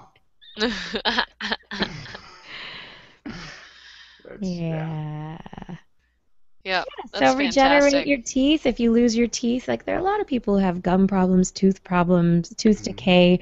Why get fake teeth if you can grow your own Totally. from your pee? I see no issues with this whatsoever. That's why my Cool. teeth is so yellow. Ooh, that's why. Like, I have a quick thing. Yes. Okay, so with the advent of digital cameras, and each new generation of camera has more and more megapixels, and they all have macro settings now, the layman has started taking all of these amazingly awesome pictures, specifically of teeny tiny animals, including insects. And because of the internet now, there's a lot of citizen science going on with smartphones and digital cameras where they're actually adding to knowledge on species and their distribution and morphologies, and all of this stuff is coming straight from the internet, and anybody with a camera can do it. They have all these different websites now where you can submit your pictures, such as Bug Guide and the Canadian Journal of Arthropod Identification, the Encyclopedia of Life. The list goes on and on. As long as you give a picture location site and a date, that usually is enough for them to be able to narrow it down and add to a catalog. And it can help all of our information about all of these animals that we don't know so much about yet. So I think that's awesome. That's a use of the internet and new technology that people are using to their advantage. They're not taking weird selfies in their bathroom mirror. They're taking a picture of a stick bug that we thought didn't exist somewhere. That's awesome. So it's pretty cool. Citizen science. What? Yeah. So that's all for I have. I like it. I like it. Mhm. Oh yeah, if anyone decides that they want to put some activity into their lives, get into an exercise regime, according to a study published in PLOS Genetics, 6 months of exercise intervention causes epigenetic changes in DNA methylation in your fat tissue that leads to active reduction in fat tissue and changes in fat metabolism. What? Yeah. Exercising changes the way your genes are expressed. So I can exercise for 30 days and then stop. But you could do that. So these changes are the thing they don't know is exactly how long lasting these changes are. So they just know that there are changes. They looked at only before and after 6 months of exercise. So who knows at what point the changes actually kick in. It could be at some point prior to 6 months.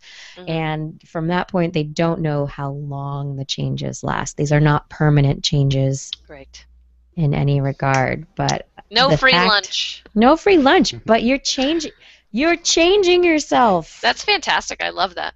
Freaking awesome. Amazing. People talk about, you're going to, change your metabolism. You start exercising, you're going to upregulate your metabolism, blah, blah, blah, blah.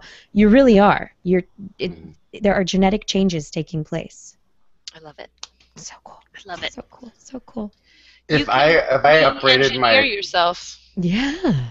If I upregulated my metabolism anymore, I would cease to be gaining nutrition from food. I don't know what would Isn't that happen. a wonderful problem to have? Or I'd have to be eating vats of sour cream, which I almost do already, just to keep up. Justin, are you trying to get internet slapped? What?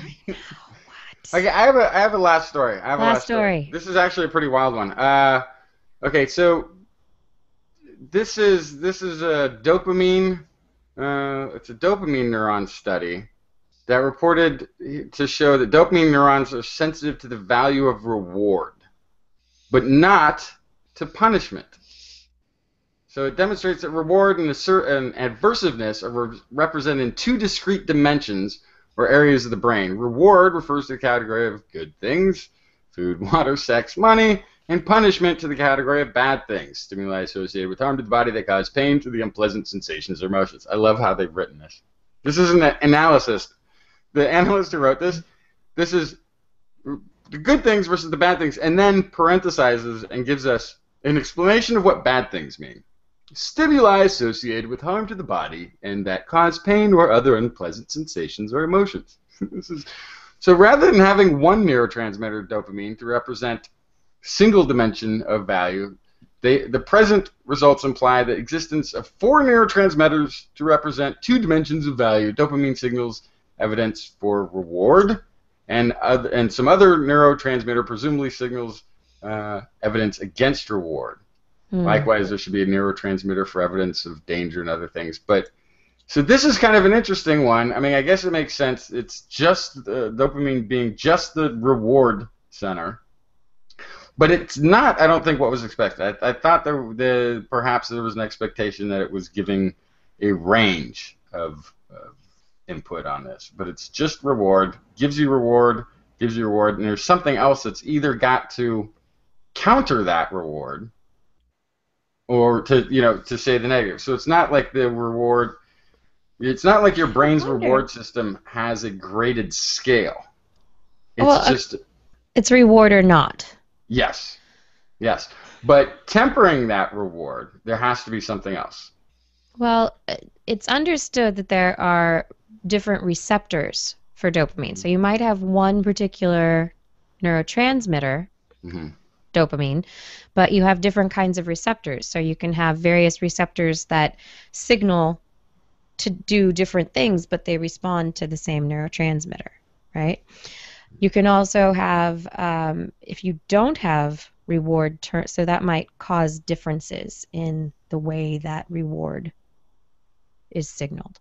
But then if you don't have dopamine, then you don't have a reward.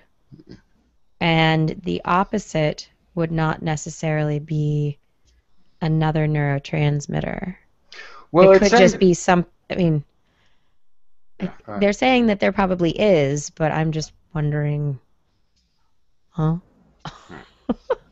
Well, I was just sort of picturing it as if for some reason, you didn't have that. I mean, something that could allow dopamine to continue to be fired as a reward, and have the rest of your neurons that are normally countering that with danger. Hey, no, don't do too much risk for this behavior. You're putting all of your money on 21 on the roulette wheel, and that's not going to have a good pay. Like some other part of the brain not responding to it, so that you continue gambling. And there was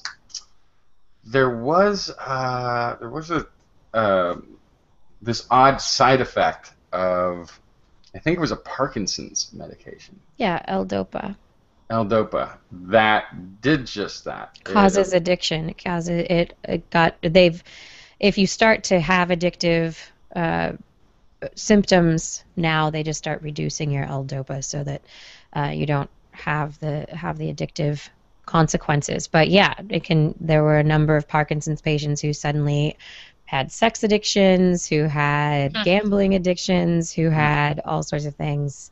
So dopamine still negative. Firing away, still giving a reward, but whatever else is there that is tempering that is been removed or silenced or short-circuited or maybe there's a threshold over which a certain amount of dopamine, a certain amount of reward leads to just a silencing, not opposed to not an actual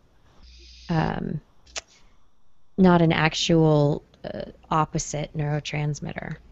Because I'm just thinking of it in terms of what happens, in my head. For example, while I'm flipping through Facebook or Twitter or whatever, and I'm like, oh, I should really be doing other things. Oh, that's a neat little picture. Oh, that's cool. Oh, I should really be doing other stuff. Why am I still doing this? I should.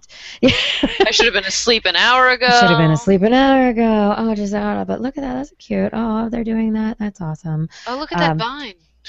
Yeah, and actually, I read a really, really interesting piece in The Atlantic yesterday by Alexis Madrigal, and it's related to not dopamine per se, but the behavioral lever pressing that occurs when we're doing things that are potentially addictive. So gambling, for instance, or flipping through Facebook, through our social media networks. And what he went on to say is that specifically an example from research looking at gambling has found that gambling machines are being designed so that they give unpredictable rewards, that reward being some kind of little tiny payout. And so eventually you're gambling, and you continue to gamble not because you're going for that big reward and not because you feel like, oh, I'm going to get that big reward. It's just the possibility, the unpredictableness of something interesting happening that keeps you tied in there. And Alexis was suggesting in his article that something very similar happens in Facebook or Instagram or these other social sites, where you're just flipping through, and every once in a while just something neat pops up, and oh, that's cool, oh, that's what my friend's doing, and you make some kind of a connection, and it's just enough of a positive reinforcement to keep you going. That makes perfect sense. And so it's just enough. What I would think is that it would be just enough to release more dopamine and keep you going. Release more dopamine. And it's just, instead of letting it just slowly taper off, because you're not getting really any feedback or anything from what you're looking at, that little tiny, ooh, that was interesting. Oh, okay. And it's not regular and it's not predictable, so your brain doesn't get habituated to it. So I'm wondering if there's some kind of mix of like predictability or unpredictability, not habituating, not regular release of dopamine into the brain that might be involved. I don't know. I just took that off on a tangent. Sorry. No, it makes perfect sense. Dopamine. Maybe we should come up with something to counter dopamine, right? More dopamine. More Fight dopamine with dopamine. Well, it's kind of like that. I don't know. I was told when I was a teenager, one of the reasons they tell you never to take ecstasy is that normal life is never as good. Because you have the extreme. This is what I was told when I was a teenager. Is that of course that's what they tell you. Right. I'm just saying, what they tell you when you have a teenager is because it increases the amount of dopamine Serotonin, and serotonin, right? Is that it basically has this like pleasure overload, and now your idea of what pleasure is higher than what is the normal amount. Which I'm sure there's no science in that, but I'm saying never be happy again. Exactly. That's what they try to say is whatever used to be pleasurable to you in real life, once you add that excess of the feel-good hormones, the normal amount isn't good enough. So I was just thinking about that because you're saying more dopamine on top of the dopamine makes normal amounts of dopamine not interesting. Right. More dopamine. So, by the way, that is the worst advice if anybody out there is ever considering giving that advice to a child or a teenager. It worked on me. It scared me. Really? Wow. It would not have worked on me. It would have sounded like this to me. This drug is so freaking awesome that, like, compared to doing this drug, everything else is just so lame. No, you haven't even experienced actual experience. See, I guess that's just the type of person that you are versus the type of person that I am, because I got terrified and went, dear God, I want to be able to enjoy real life. I Right. like real life. I want And to I keep heard- liking real life. And That's I the most heard terrifying some thing to me in amazing the adventures. world. So what we need to what we're learning from this is that different psychological profiles respond better to different kinds of anti-drug messages, and that a one-size-fits-all messaging system doesn't work. I'm shocked. Right? Shocking. I'm Yeah, shocked. shocking. I will say that there are probably a percentage of people out there for whom that might happen, where they have such an addictive personality that their brains are tuned to kind of to go that direction, whereas the majority of people are probably do not probably have the same brain wiring, and that's not Right. going to happen. Right. But Definitely. scientifically, there's no one size fits all for the brain, so there should not be one size fits all for how we tell people about drugs and Right. the problems that can come out of them. And I by mean, the way, that consarn person- it, if spiders have separate personalities, obviously, our brains are Obviously. different. If their brains work differently, our brains work differently. Come on. Yeah. Oh, and if And- anyone out there is thinking of trying methamphetamines, it's been found that crystal meth users have a higher incidence of bacterial heart infections. Crystal Whoa. meth makes it much more likely that some pretty awful bacteria will infect your heart. Just add that to the laundry list, man. Add that right in there. Yeah. Just so you know. Yeah, that is about as wicked a drug as you can get without straight up huffing Yeah. Scotch Garden insecticide. It's pretty much it's not good. about as toxic Avenger as you can get. Okay. Yeah. Toxic Avenger. Check. Toxic Won't do Avenger? meth. Thanks, guys. You're welcome. Yeah, Are you but afraid the of that person one now who said too? you would never enjoy anything after you've done ecstasy was totally lying to you. Disclaimer. Just what? What? I'm not talking about. Let me stay in my happy place. Yes, no, don't leave. By all means. We like It's not happy as happy as places. it could be, but Happy enough. I don't know if I it's, can handle it's more happy enough as long as you're happy with it. As long I as couldn't you're handle satisfied anymore. with your current level of happiness, Mhm. then you should stay there. You know what? I am What I'm gonna so happy because I got to do this show on my birthday and hang out Hooray! with some really Yay! awesome people. And yeah, celebrate my birthday in a sciencey way. It was awesome. It was so awesome. I'm very happy. That and the wine. It's great. That all helps. It all helps.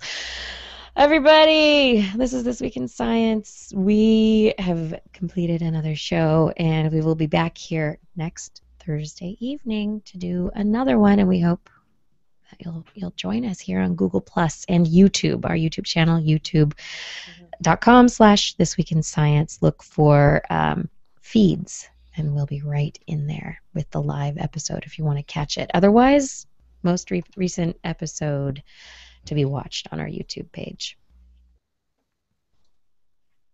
Oh wait, is that my cue? I Yes. have words. I have words now. Thanks everyone for listening. We hope you enjoyed the show. TWIS is also available as a podcast. Just Google This Week in Science in your iTunes directory. Or if you have an Android device, you can look for TWIS for Droid in the Android marketplace. And if you have an iPhone, we are simply TWIS, TWIS, in the iPhone market thingy. Yes, and for more information on anything you've heard here today, show notes will be available on our website, www.twis.org. We also want to hear from you, so email us at kirsten@thisweekinscience.com, justin@thisweekinscience.com, or blairbaz@twis.org. You can also be sure to put TWIS, TWIS, somewhere in that subject line, or your email will be spam filtered into oblivion. You can also contact us on the Twitter at Dr. Kiki, at Jacksonfly, or at Blair's Menagerie. We love your feedback. If there's a topic you would like us to cover or address, a suggestion for an interview, please let us know. We'll be back here next week, and we hope you'll join us again for some more great science news. And if you've learned anything from today's show, remember, It's all in your head.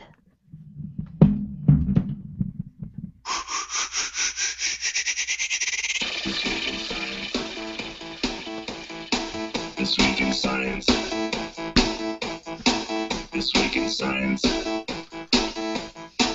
This week in science, it's the end of the world. So I'm setting up shop, got my banner unfurled. It says the scientist is in, I'm gonna sell my advice. Show them how to stop the robots with a simple device. I'll reverse global warming with a wave of my hand. And all it'll cost you is a couple of grand. 'Cause this week's science is coming your way. So everybody listen to what I say. I use the scientific method for all that it's worth, and I'll broadcast my opinion all over the earth. 'Cause it's This Week in Science. This Week in Science. This Week in Science. Science, science, science, science. This Week in Science. This Week in Science. This Week in Science. Science, science, science, science. I've got one disclaimer, and it shouldn't be news. That what I say may not represent your views, but I've done the calculations and I've got a plan. If you listen to the science, you may just better understand that we're not trying to threaten your philosophy. We're just trying to save the world from jeopardy. Jeopardy. This Week in Science is coming your way. So everybody listen to everything we say. And if you use our method instead of rolling a die, we may rid the world of toxoplasma gondii. Cause it's This Week in Science. This Week in Science. This Week in Science. Science, science, science, science. This Week in Science. This Week in Science. This Week in Science. Science, science, science, science.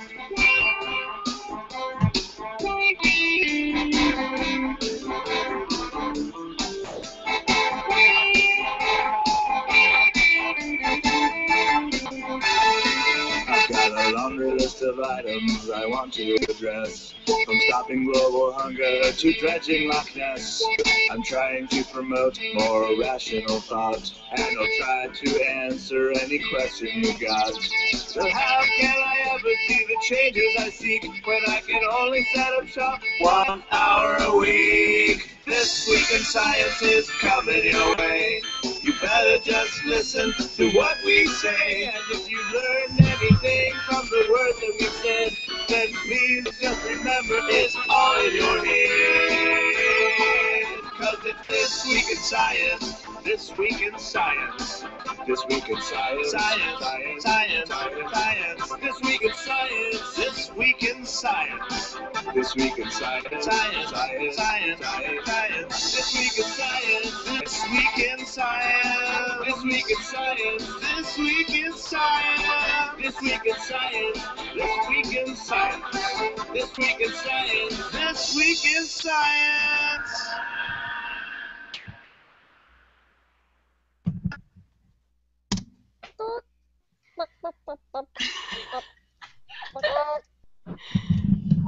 I liked your spider dance, Claire. Thanks. That was awesome. No, I'm a chicken.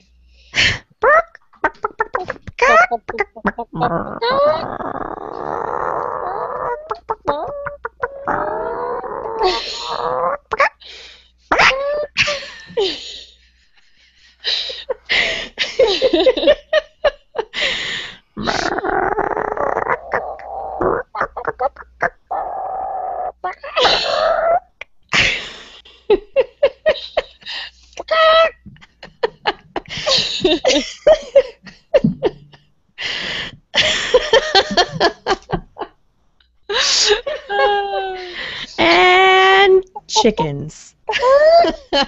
I love chickens. They make the best sound. Cucuriku! Cucuriku!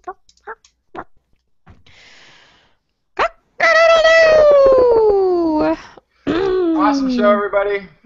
Thanks everybody for hanging out and watching the show, and thanks Blair for being a unicorn.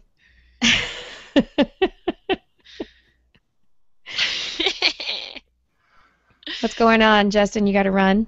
I gotta go. You Okay. gotta That's the split. So Okay. have What's going on? fun. That's cool. Enjoy. It's cool, man. It's See you cool. next week.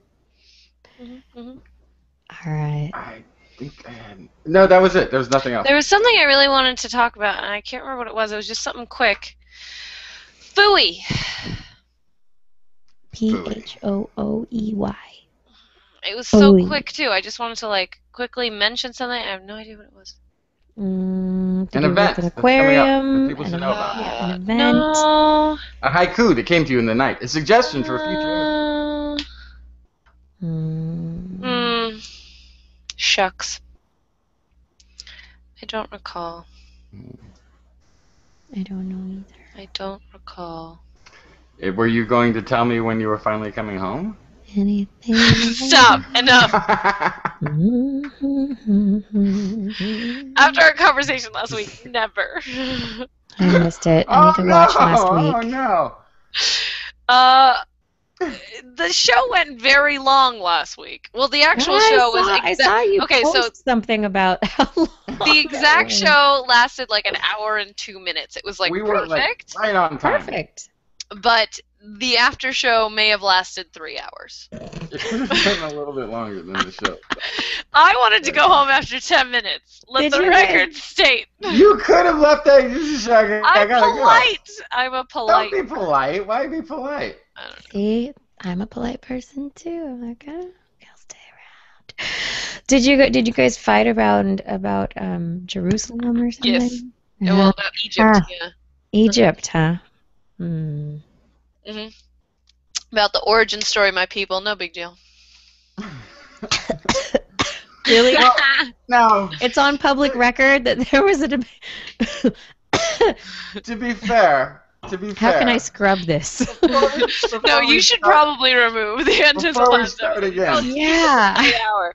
I was going to send you an needs to email about go. that. You should probably I think- keep the tight hour. I think you should compare that to people's problem with evolution, because I think there's something. Oh, don't you do that. I'm don't you do sorry. that. You had Don't- to- That was like I a had to. stab to my heart. Well, don't let it be, because that may be what it Oh, feels like. God. Now listen. Make it an appreciation for how people are reacting to the basic science of evolution. I think that's really important. I mean, I tried to play around with this at creating one of these scenarios myself for having a faith-based belief that there would never be a Higgs boson, and tried to go through a few stages of denial that it even existed, right? But which was fun, but. That's how I would put it, and I will leave it there, and I will not bring the subject up with you again. Hooray! I can appreciate the need for trying to cultivate an understanding of other people's sides of a discussion, of a controversial I'm topic, horrible at doing it. of a debate. It's very important. It's very important. It's very hard to put yourself in into somebody else's shoes and to feel how they're feeling, to understand why they respond the way that they do. It's not quite the same as the way you were poking at Blair, but but it is a there was unique a comment. opportunity to see it from that side, which I'm actually incapable of doing. I don't have a vested interest in any background of a people's or a culture or anything. Yeah. I don't have a religion. I was never. It's not like I discovered science and my illusions of religion dissipated, and I was challenged by faith. I never had it. I had never been anything but an atheist since the day I was born. So I have no idea when I'm having. This is a. He doesn't conversation. know. I think we got into it. Stepping on people's toes. You don't know when you're offending them. Exactly. You don't understand where the boundaries are. Exactly. And yeah. But I'm also saying it's different growing up an atheist, where if there was a religion that would be dominant within your household growing up, was the one that was the majority and was comfortable. But there wasn't in my household. There was. We talked about this last time. But that was the grandparents. It was the grandparents. It wasn't my household. There were the grandparents, but also there were the holidays that you got off. from Yeah. school. Right. Sure, there There were cultural were things, the but they were questions. also Nobody asked you about questions about your family where they no. couldn't understand anything about you. Yeah. Absolutely, I'm it just did. saying it was a Absolutely. different But place to wait, come Blair, from. Blair. I'm going to stop you there for a sec because I have to say that's not true. Because having friends who were Christians growing up, now understandably, we all celebrated Christmas, but it was different than the way we celebrated Thanksgiving because there was nothing in the Thanksgiving story or Halloween, for instance, that made me go, sheesh, ignore the fact that every song is religious and about God around Christmas. I had to do that. I had to do that every Christmas. To this day, I have to enjoy Christmas despite the constant religious overtones of the holiday. I mean, I'm not coming from a tradition where that was normal and I walked away from it. I'm coming from never having bought into that, having not that ever been taught within the household and reinforced in the household. So in that sense, I can appreciate the Jewish perception of Christmas because all this, the gospel I don't think it's the singing, same. I don't think it's the same at all. I don't- So I I don't would think say it's the I would same draw a either. parallel. Isn't. Let me draw a parallel for you. When I Yeah. lived in Israel, Thanksgiving came around, okay? And I wanted to celebrate Thanksgiving. And Nobody knew what Thanksgiving meant. Yeah. Nobody knew what day of the week it was. And when I wanted to have a special meal for it, it was followed by incessant questions. And keep in mind, this is all based on a holiday. It has some pretty ominous undertones when you look at it closely. Oh, absolutely. Right? Yeah. So this Absolutely. is something that we still celebrate all over America. Everyone knows what Thanksgiving Not all over is. America. Native Nation does not Yeah. celebrate Thanksgiving. Okay, anyway. Right? Point But being, that's a good it's an example. American holiday. Are taking over the continent. Woo! And everybody celebrates, everyone knows what day it is, everyone understands what it is, right? So then when I go to Israel, suddenly I have to explain to every single person that I meet about yeah, it. we killed a bunch of Indians and we So celebrate imagine that. every holiday that you celebrate is like that. Mhm. And everything that makes your traditions within your family special to you is like that. Right. So what That's I'm what gonna I'm saying. And, It's and, just and I don't know if say you, here- It's you just experience this the same or not, but I mean, I recall, because you're dealing with 8-year-olds or 10-year-olds or 12-year-olds or whatever the age is growing up when they find out that you don't believe in God, right? Are then delivering to you religion as is understood by an 8, 10, or 12-year-old. And it basically comes down to that means you're going to hell, right? And I remember having these conversations with my friends who believed in God and believed that God was active and around and stuff. And I'm like, okay, we're best friends. We go to the same school. We're in the same class. We spend all day together. After school, we play for a good 3 hours every day. We hang out. Then you go home and eat dinner, or sometimes I even eat dinner there, and God's presence isn't seeming to be in the room. So then is it sometime after you go to bed? Is it only on Sunday? Is he only in church? Like, it was like this fascinating, bizarre thing to me. I couldn't figure out how they could be believing in something when I'm with them, I'm around them all the time, and I'm not experiencing this sensation, this feeling, this thing they're talking about. And it's much more acceptable, I would say. Much more acceptable in society, a Christian-dominated society, to be Jewish than it is to be an atheist. Okay, how about being a Jewish atheist? Well, That's what I am. There you go. But pretty much, if you're Jewish, you're an atheist anyway. But at least Whoa! Right. Not really. That's not coming from Whoa. me. No, that's me making fun of the other perspective. You have to understand when I'm not Joking. speaking from my own perspective of right. Because no, I but I think we can both appreciate living in a Christian-dominated society.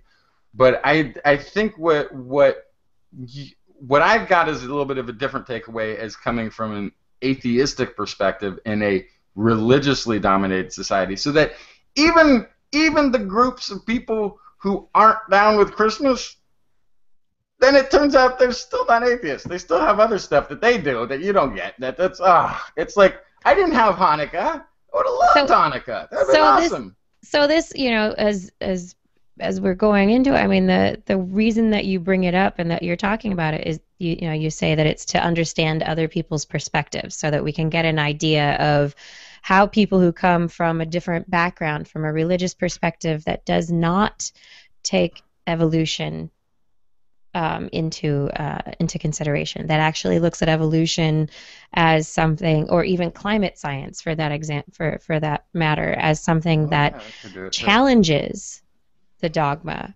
of that they've grown up with. You know, if you can start to understand that, maybe you can start to have a conversation. But it's not going to be the same as, this conversation that you're having with Blair. It's not going to be the same as what you're having. I mean, Well, every situation is going to be sure. have its own Sure, but I think this was a great example contingencies. of it. I think this was a great example of it. I think Blair should not change her mind about anything, but appreciate her reaction to the argument I was making. Yeah. As why she and I would say that as much of a connection as she has to that story, or maybe you could answer this, but I would assume that it's possible to have, when you're talking about something that is a cornerstone belief that somebody has in their religious story, it's going to feel like the same sort of attack as what I was making on your belief system there. So that's important, and that was I think you have a bigger takeaway from that than I do. My takeaway is just not to talk to Blair about it, but I could give a damn about the next person who has a religious belief or cultural belief that I talk to. I feel bad because I don't want to upset Blair, but the next person I talk to, I'm going to come from. I would actually, I believe, was being much less jugular than I normally am in such conversations.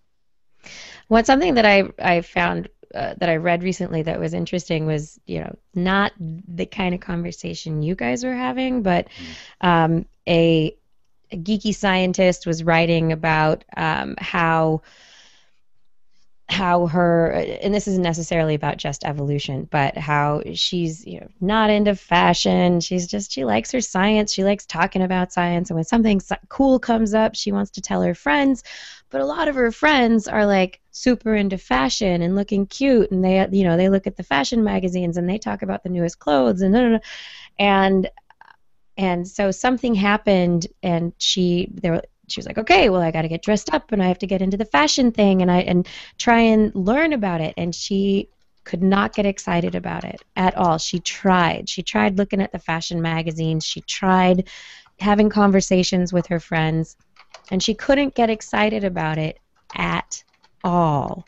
And she stopped for a second. She's like, oh, this is what it must be like for my friends when I talk about science. Like, they just aren't connected to it in any way, and they just cannot get excited about it.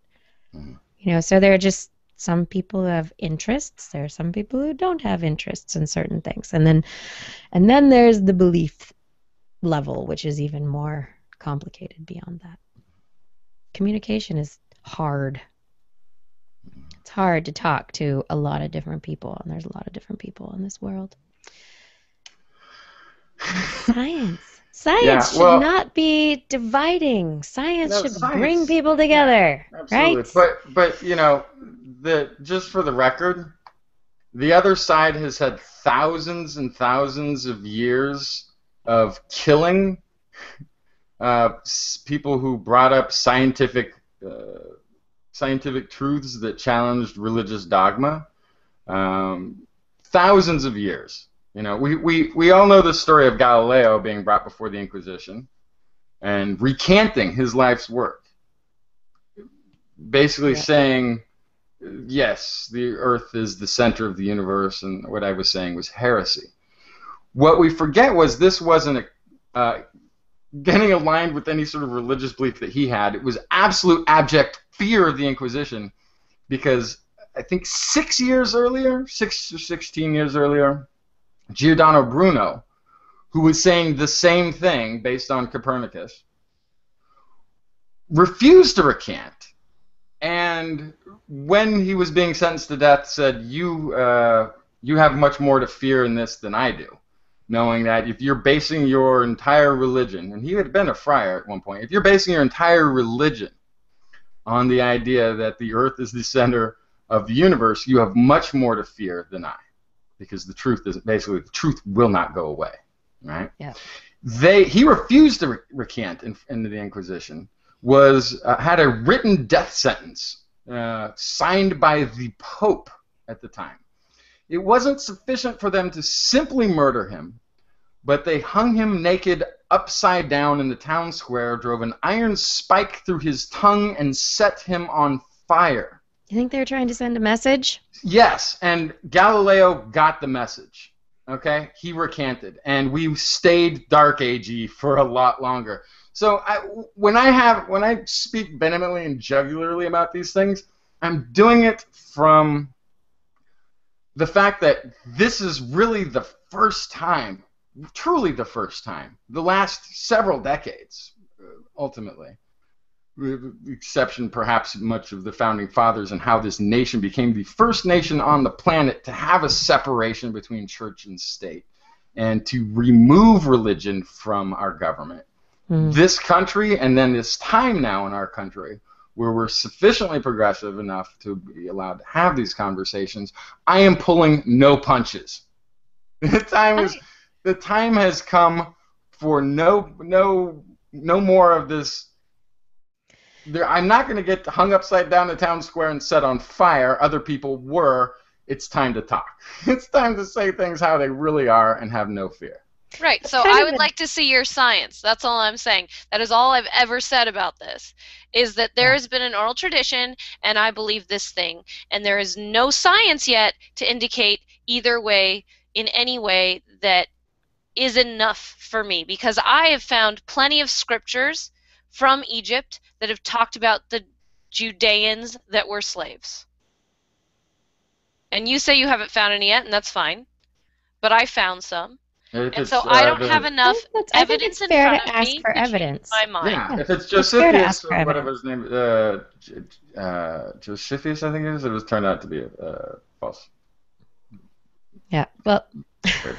But I don't know which ones you're actually using. But you could point to all sorts of things historically too. I mean, I don't want to get into it, but if you look at, and I guess we're not talking about the religion, so I guess I can't bring up Moses having had his entire story having been lifted from thousands of years. So they have found that Moses was a man named Moshe, which meant from the river, but it also meant son of the king. It meant prince in the ancient Egyptian scrolls where they found him. So just like Jesus was a real person, as far as they can tell, Moses, was someone in Egypt around that time. I don't know who is claiming in this day and age that they can prove Jesus was a real person, but they can definitely prove that Jesus was a real person.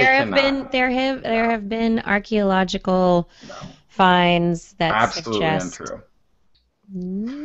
That we're gonna have to go. We'll have to do a show on this. So it looks like there was definitely a guy that was a rabbi that was called Jesus. He wasn't called Jesus Christ from as far as they could tell, because Christ is a whole other thing, but there was definitely a guy named Jesus. And there have been lots of books published based on scientific research and anthropological research that indicate that there was a guy that fit that description. Okay, yeah.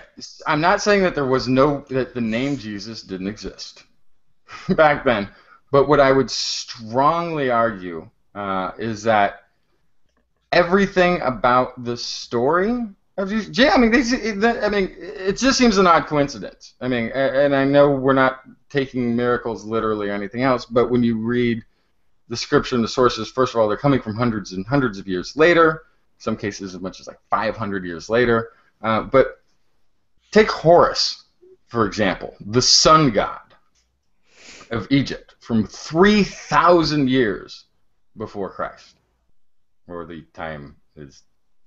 Okay, Horus is born to a virgin mother, and when he is born, the eastern star is in the sky. He's referred to as a shepherd. He actually carries a big shepherdy stick thing, whatever that's called, right? The shepherd's staff. He actually carries that in all the images of him. He walked on water. He traveled around. He healed people. He died and ascended to heaven. He was not just the son of God. He was the sun god. Now, this might seem like we're just playing a literary trick here, but he also There have been like 10 stories in history at least where what essentially is the Jesus story happened. I understand that. That's never what I was saying. Sure. But then where do we separate? I mean, because it's a game of telephone. It's the a game Temple of Nazareth wasn't there. There could be this much of a grain of truth that there was this guy that said some cool stuff about love thy neighbor, etc., etc.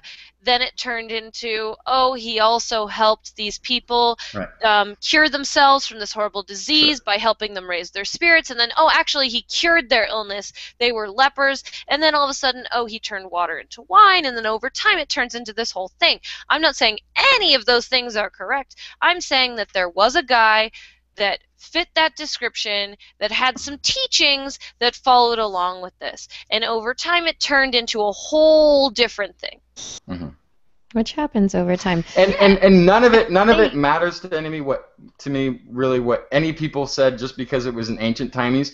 I guarantee you, all three of us sitting here are better read than anybody who did any of the writing of that time. I bet any of us would have a much better grasp on historical record if we had been the ones collecting it than anybody who is purported to have put these books together that are reporting what they was being. I mean, the fact that you could write a book or they put something in writing and then only some people actually had the ability to read was such a powerful force in the ancient world. And now literacy that is available to anyone with a fourth grade education. So I mean, that's why these stories too. I mean, this is why there's so many parallels in these stories from more ancient stories.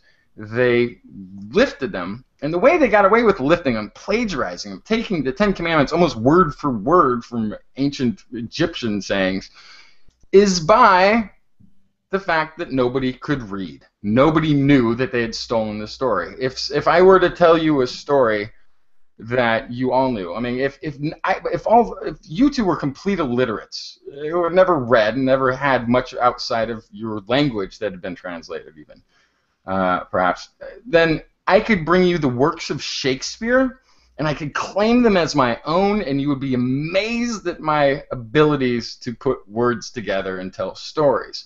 It wouldn't occur to you, nor did it to those people, that anything written like this, any story this elaborate, any of these tales, could be untrue. But that doesn't add any weight or significance to anything that is written in any of these ancient texts, and all of them should be taken as a writer who wrote them, or many, many writers who wrote them as collaborative work, all of whom were less well-read than the three of us.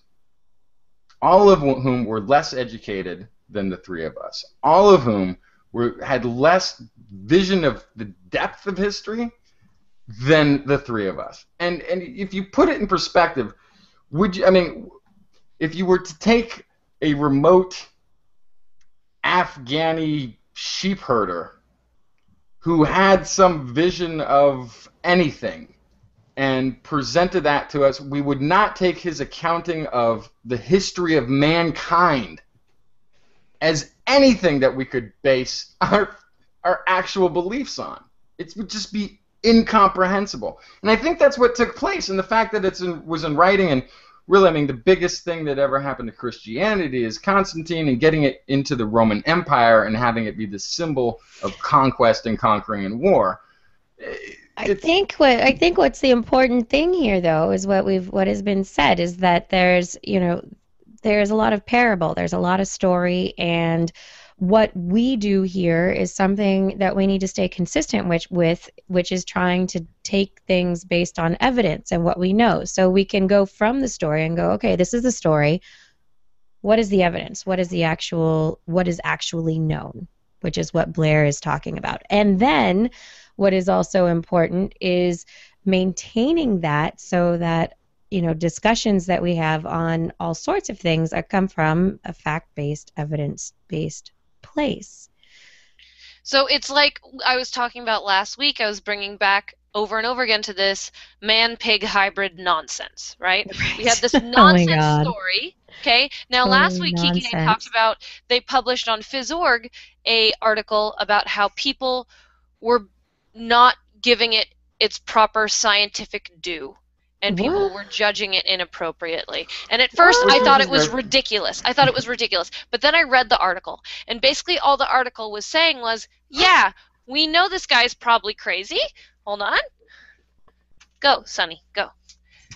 They said, we know this guy's probably crazy. We know there's probably no way that humans and pigs came, or that humans came from a chimp-pig hybrid, but we owe him, since he published a scientific document, to do some proper peer review. Just do the DNA analysis and throw it out.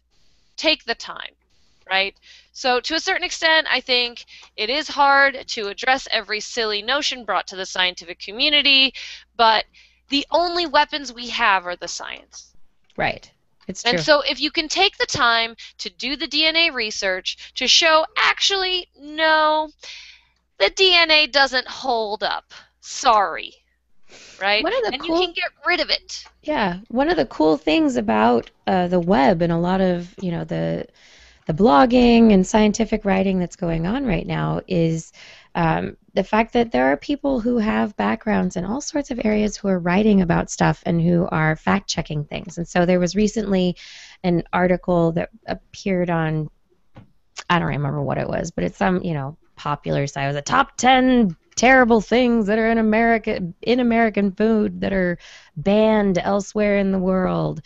And it was this list of things that you read through it. If you know anything about it, you go, oh, my God, that's so silly. But people who don't know, they're like, oh my God, this is in this, and oh my gosh, this is in this, and suddenly people are freaking out about things in their food. And so a couple of very, very good chemists went through and did reviews point by point on the ingredients on the list and said, well, this is real, this is not, this is real, this is not, this is the evidence, this is what the facts are as we know them, and basically showed the entire thing to be bunk. And I mean, and that's the kind of thing that, I took that and was like, okay, share, and was sharing the response to that article. Mm-hmm. So that, that I can at least help get that out into more people's heads. Right. And so, I mean, if you look back in time, we thought the Earth was flat. Someone sailed a ship over what was supposed to be the end of the Earth, went around, right? People have been proving these silly misconceptions wrong over and over and over again. And that's how we do it. That's how we get past these misconceptions. Just like a lot of the evolutionary debate has been proved through science. You can see the DNA analysis, you can see the morphological comparisons, you can see it happen in real time with bacteria and fruit flies. And that just so proves it's how brilliant the creator was in creating a system that could self-sustain itself and adjust to. This is the arguments don't cease there. This is what I'm saying. That's but that has nothing. I mean, that in itself doesn't really. The whole when it gets to okay, the creator developing a system, it's like, great, the creator developed a system. Awesome. We have this system. It's what we call evolution, and evolution is the science that we teach in the schools. And so we're going to teach the system as we know it in the schools. We're not going to teach that some thing out there created it, because science cannot show that. Exactly. So we do not talk about that in the science classrooms. We do not talk about that in the science conversations. That can be discussed in a religious discussion elsewhere. Nor do we take half the time of your astronomy class I want evolution and start to talk about astrology. In the science classrooms. Take half of the chemistry class and talk about alchemy. It doesn't belong there. Historically, you can talk about the history of chemistry, and you can say, okay, this is what people used to think, but this is what we know now through science as to what works. These are the chemical bonds. This is what we've shown through some really amazing some electron scanning micrographs, where very high resolution images. We're starting to see that what we thought was what an atom looked like is what an atom looks like. There are all sorts of things that we're starting to show that we can actually really, there's stuff that's really proving what the theory has been that Right. we've. And as the amount of evidence increases for these things, so decreases the arguments, not decreases the number of arguments against, but the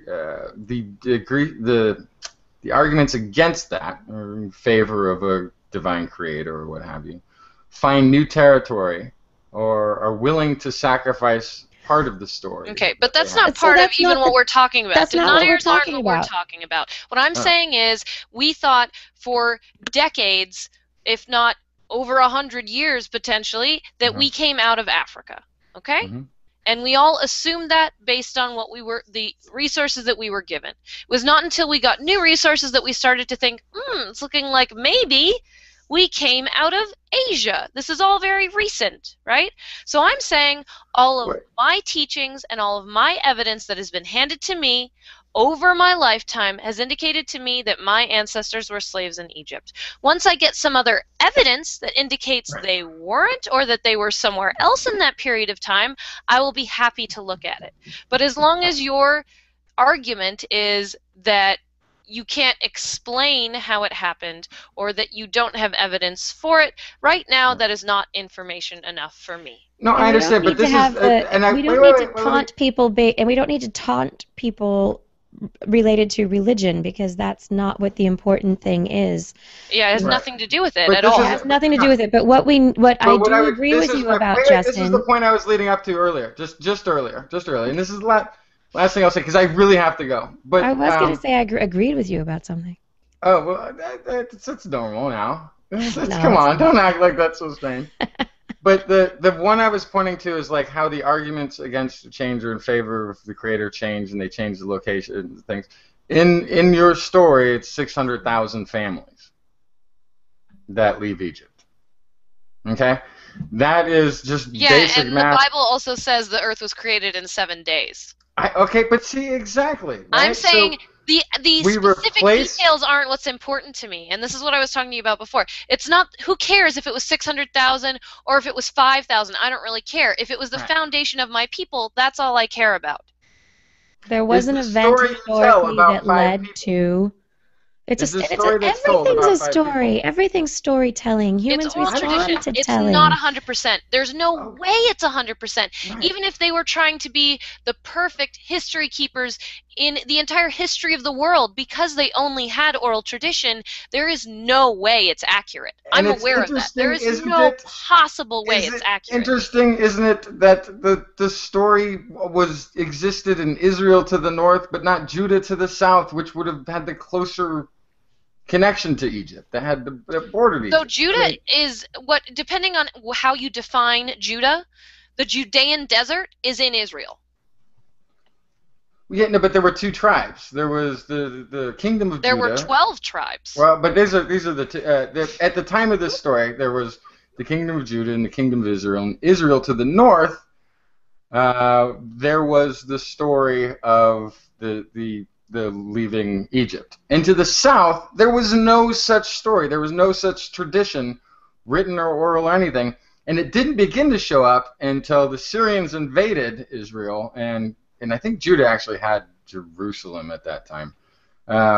Invaded the Israel tribe, and they had to take refuge in Judah, which again I do recognize how important that oral traditional story must have been, even in the kingdom of Judah, for them to preserve. No, I totally agree. And for peoples who, have been constantly having to be. What I appreciate here on the tree of other societies with That's other. like what I Talk. appreciate here is the fact that there are 2 different realities here. That Justin has a story that he has put together that he believes to be true, and Blair has a story that she has grown up with that is, the basis for her belief and the historical tradition of your religion. And it just goes to show that there are different pieces of evidence depending on what you read, who you listen to, that will go into creating the story that you make up in your head, the story that you go by, and that conversations need to be had that are not confrontational, and that people can share information and try and learn how to get to the root of what the true story really is. Can we get to the basis of everything? And what I was going to agree with you about, Justin, is the fact that we need to be speaking out. I don't think we need to do it in a Richard Dawkins-ish confrontational kind of manner, telling people that they're idiots for not being atheists, whatever. I mean, that to me is not the right way to go about it, because I don't even know that he's right. I don't know that atheism is right. You don't know that atheism is right. I don't think he But calls what we people do know, idiots, but I think he for does. Sure. But basically, we need to, in this day and age, as you say, our democratic system was based on the idea of an educated populace, people who could make decisions, who could vote in an intelligent way, in an educated way, to be able to create a government of representation. And what we have now is leading away from that system. And so I think everyone needs to speak out about things that they know about and try and get people interested enough, not to bash them with your ideas so that you're like, I'm right and this is the only way, but get them interested in asking questions and trying to figure things out for themselves, because that is the only way that this whole country, that our world, is going to move forward in a positive way. So there. Yeah. The end. Yep. Next week I go back further. Next week's after show, I promise I will give you the origin of God itself. Not religion, but the origin of God. I got it all figured out. We can talk about it next week. Okay. You've been talking to Joseph I'm going to talk Campbell, about spontaneous generation in a laboratory. How about that? I'm going to write that down. I like that. Spontaneous. Because I'll talk about the science part. Science! Great. You guys are too awesome. Oh, boy. Everyone's too awesome. Thank you. Oh, Thank you. Have a wonderful evening, Justin. Love you, Blair. Love you, Kiki. Bye. I love you. I really do. Justin has always pushed my buttons, but it's always in a way that makes me go, maybe I'll think about that. So. Yeah. It's good to see someone else's buttons pushed, huh? Yeah. It's not just mine. You're like, oh, that's what that looks like. That's not just me. She looks pretty mad. Yeah. We really, really do need to create the automatic shin kicker so that we both have the button. Here we go. I would really appreciate that. Mainly because we've just now had the same at least hour-long conversation 4 times. I'm like, Justin, we don't need to do it again. We don't need to do this again. It's enough. Done. Let's just be productive. And get people to be curious. Right? Yep. All right. Yep. Well, what are you going to go do for your birthday now? Today I got to go birding, which was awesome. Fun. Where? In the North Bay?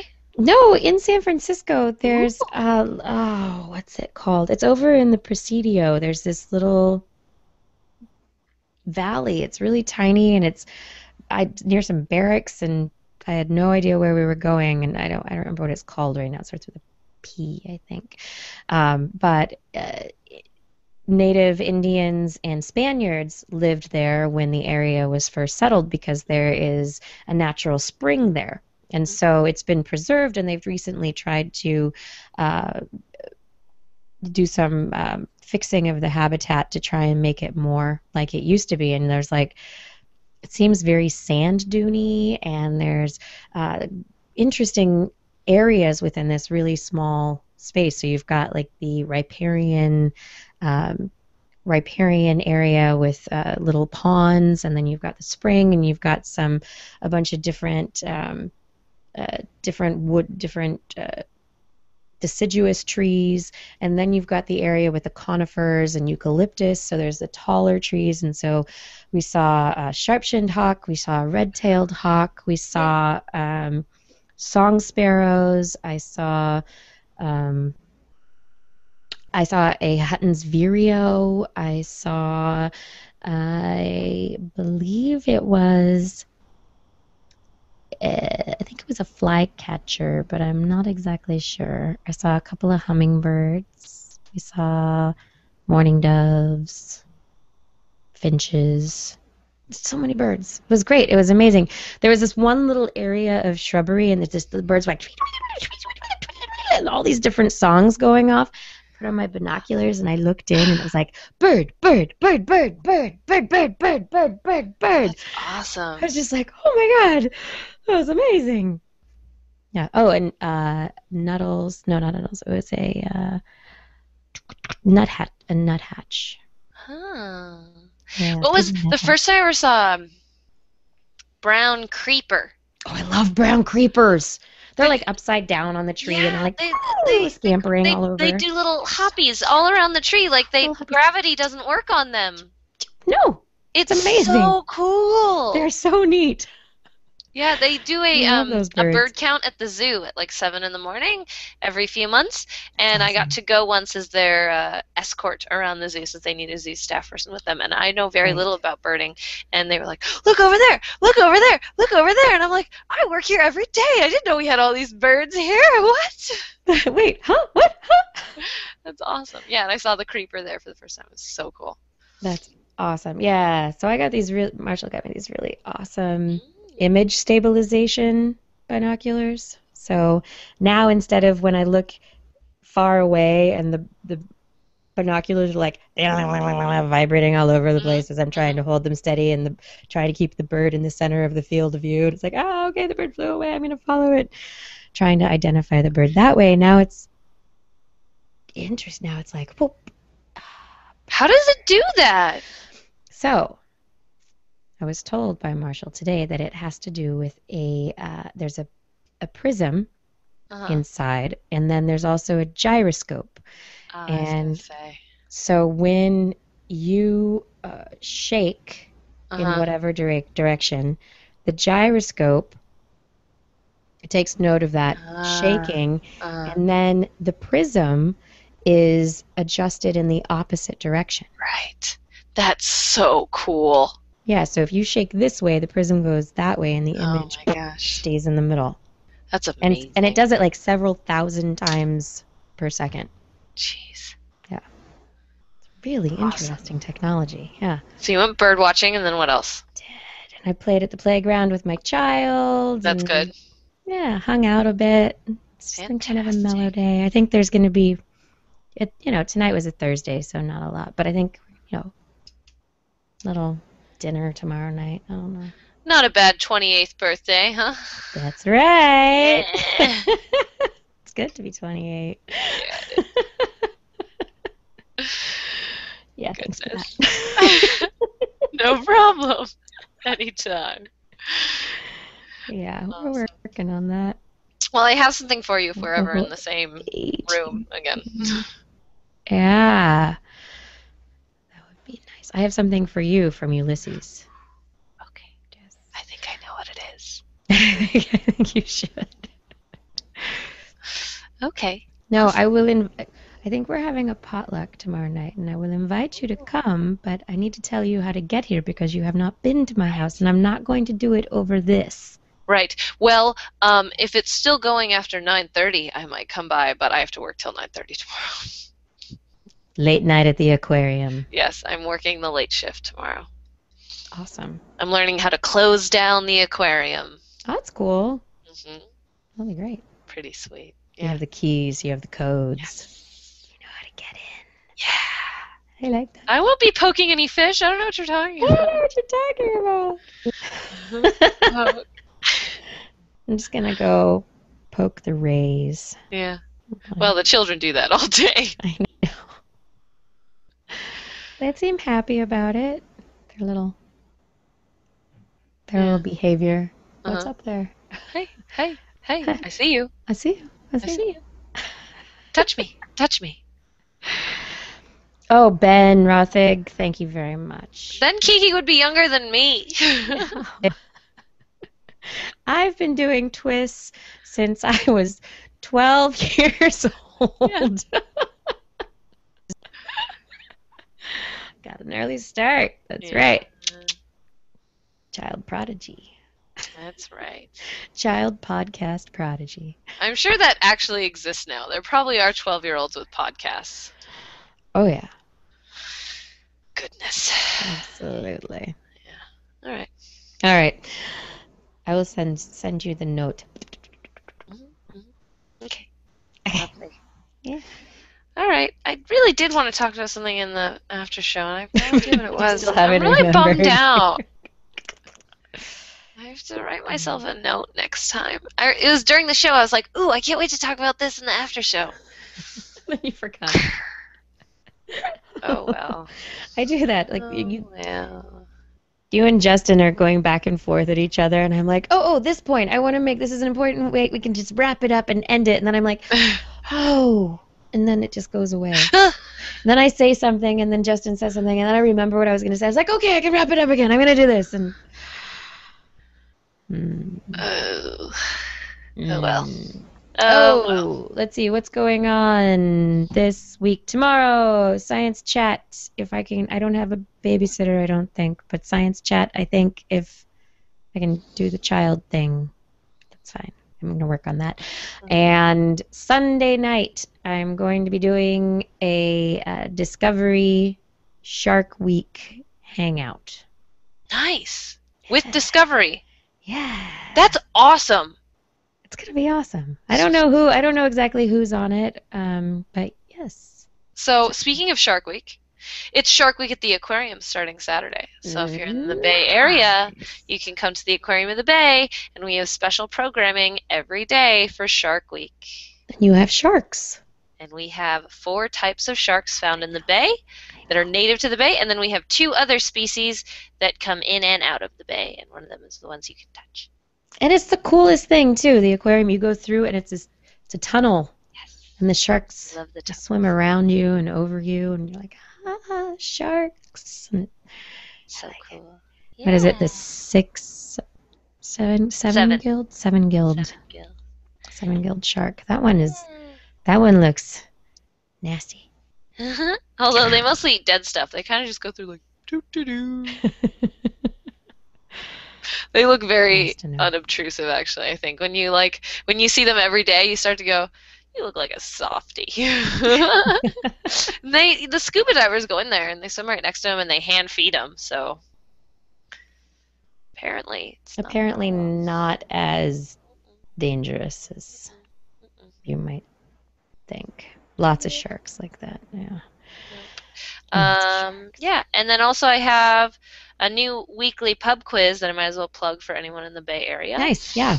So if you want to come do pub trivia with me as the host, it's at a bar called Neck of the Woods at 8:30 on Wednesdays. And we always have free pints to give away and prizes and What percentages or monies off of your tab or the first, second, third place prizes. It's in the Richmond district. Cool. Yeah, it's on Clement and 5th. Oh, that's nice. Yeah, so Good Neck of the area. Woods, 8:30 Mm. Wednesdays. Yeah. Sweet. Uh-huh. Pub quizzy. Wednesday is often date night. We should maybe I'll bring Marshall. You should. Science pub quiz date night. Yes. I wish there was more And science on there. lose. There's not as It's much just science pub as I would quiz. like. I'm currently writing questions for them, and I'm trying to put as much science in there as possible.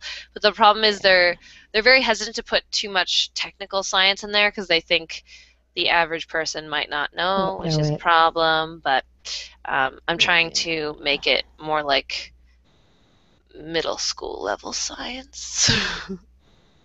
Yeah, unfortunately, the average person knows a lot more about Honey Boo Boo And than football. about science. I will lose. I know nothing about football. Yeah. You know what? There's Questions? Questions related to sports? I'll be like, Yeah, but they also have politics, and then they have theme rounds. Like last week was called Show Me the Money, so all the questions either had money in the answer or was relating to money, which was interesting. Then they had They have a picture around always, so you have to write the name of the person or the thing or the animal or the place. Mm-hmm. Mm-hmm. Yeah, I'm not good at quizzes. I don't know. We might do it. Marshall will win. I could say I'm on Marshall's team. Mm-hmm. Perfect. Yeah. Yeah. Yeah. Okay. All I guess right. that's it. I didn't remember the thing. I'll have to write it down, whatever it was. Write it down. Strength, no, I'm not going to do a hangout from inside a tank. No. I don't know how to scuba dive, so I don't think that would work very well. Otherwise, it would just be my feet hanging out inside the tank. That's it. Yeah. Yeah. I want to get scuba certified really bad. I need to work on that. I was going to do it when I was in Israel before, but That'd then be I got the awesome. job, so I wanted to come back and get my job instead. Yes. A little more Get your important. job. Exactly. Keep it moving. Okay. It was awesome talking with you. Thanks for the dinosaur birthday hat. No problem. Here, I'll give it to you. Thank you. You're Ha. welcome. Ha. There you go. And I'll message you, and then I will see you next week. Or Great. maybe Friday. Maybe, if you're still going when I get off. Yeah, we probably. I don't Okay. know. All right, everybody. Thank you so much for watching. Blair, thanks for having awesome news. I know you didn't tell us the scary story, but that's okay. No. You guys And- can just guess. I don't need to be implanting any horrible things in anyone's brains right before bedtime. No nightmares. I put it on Facebook before, so. I'll go look for it. Yeah. Okay. Okay. Have a good one.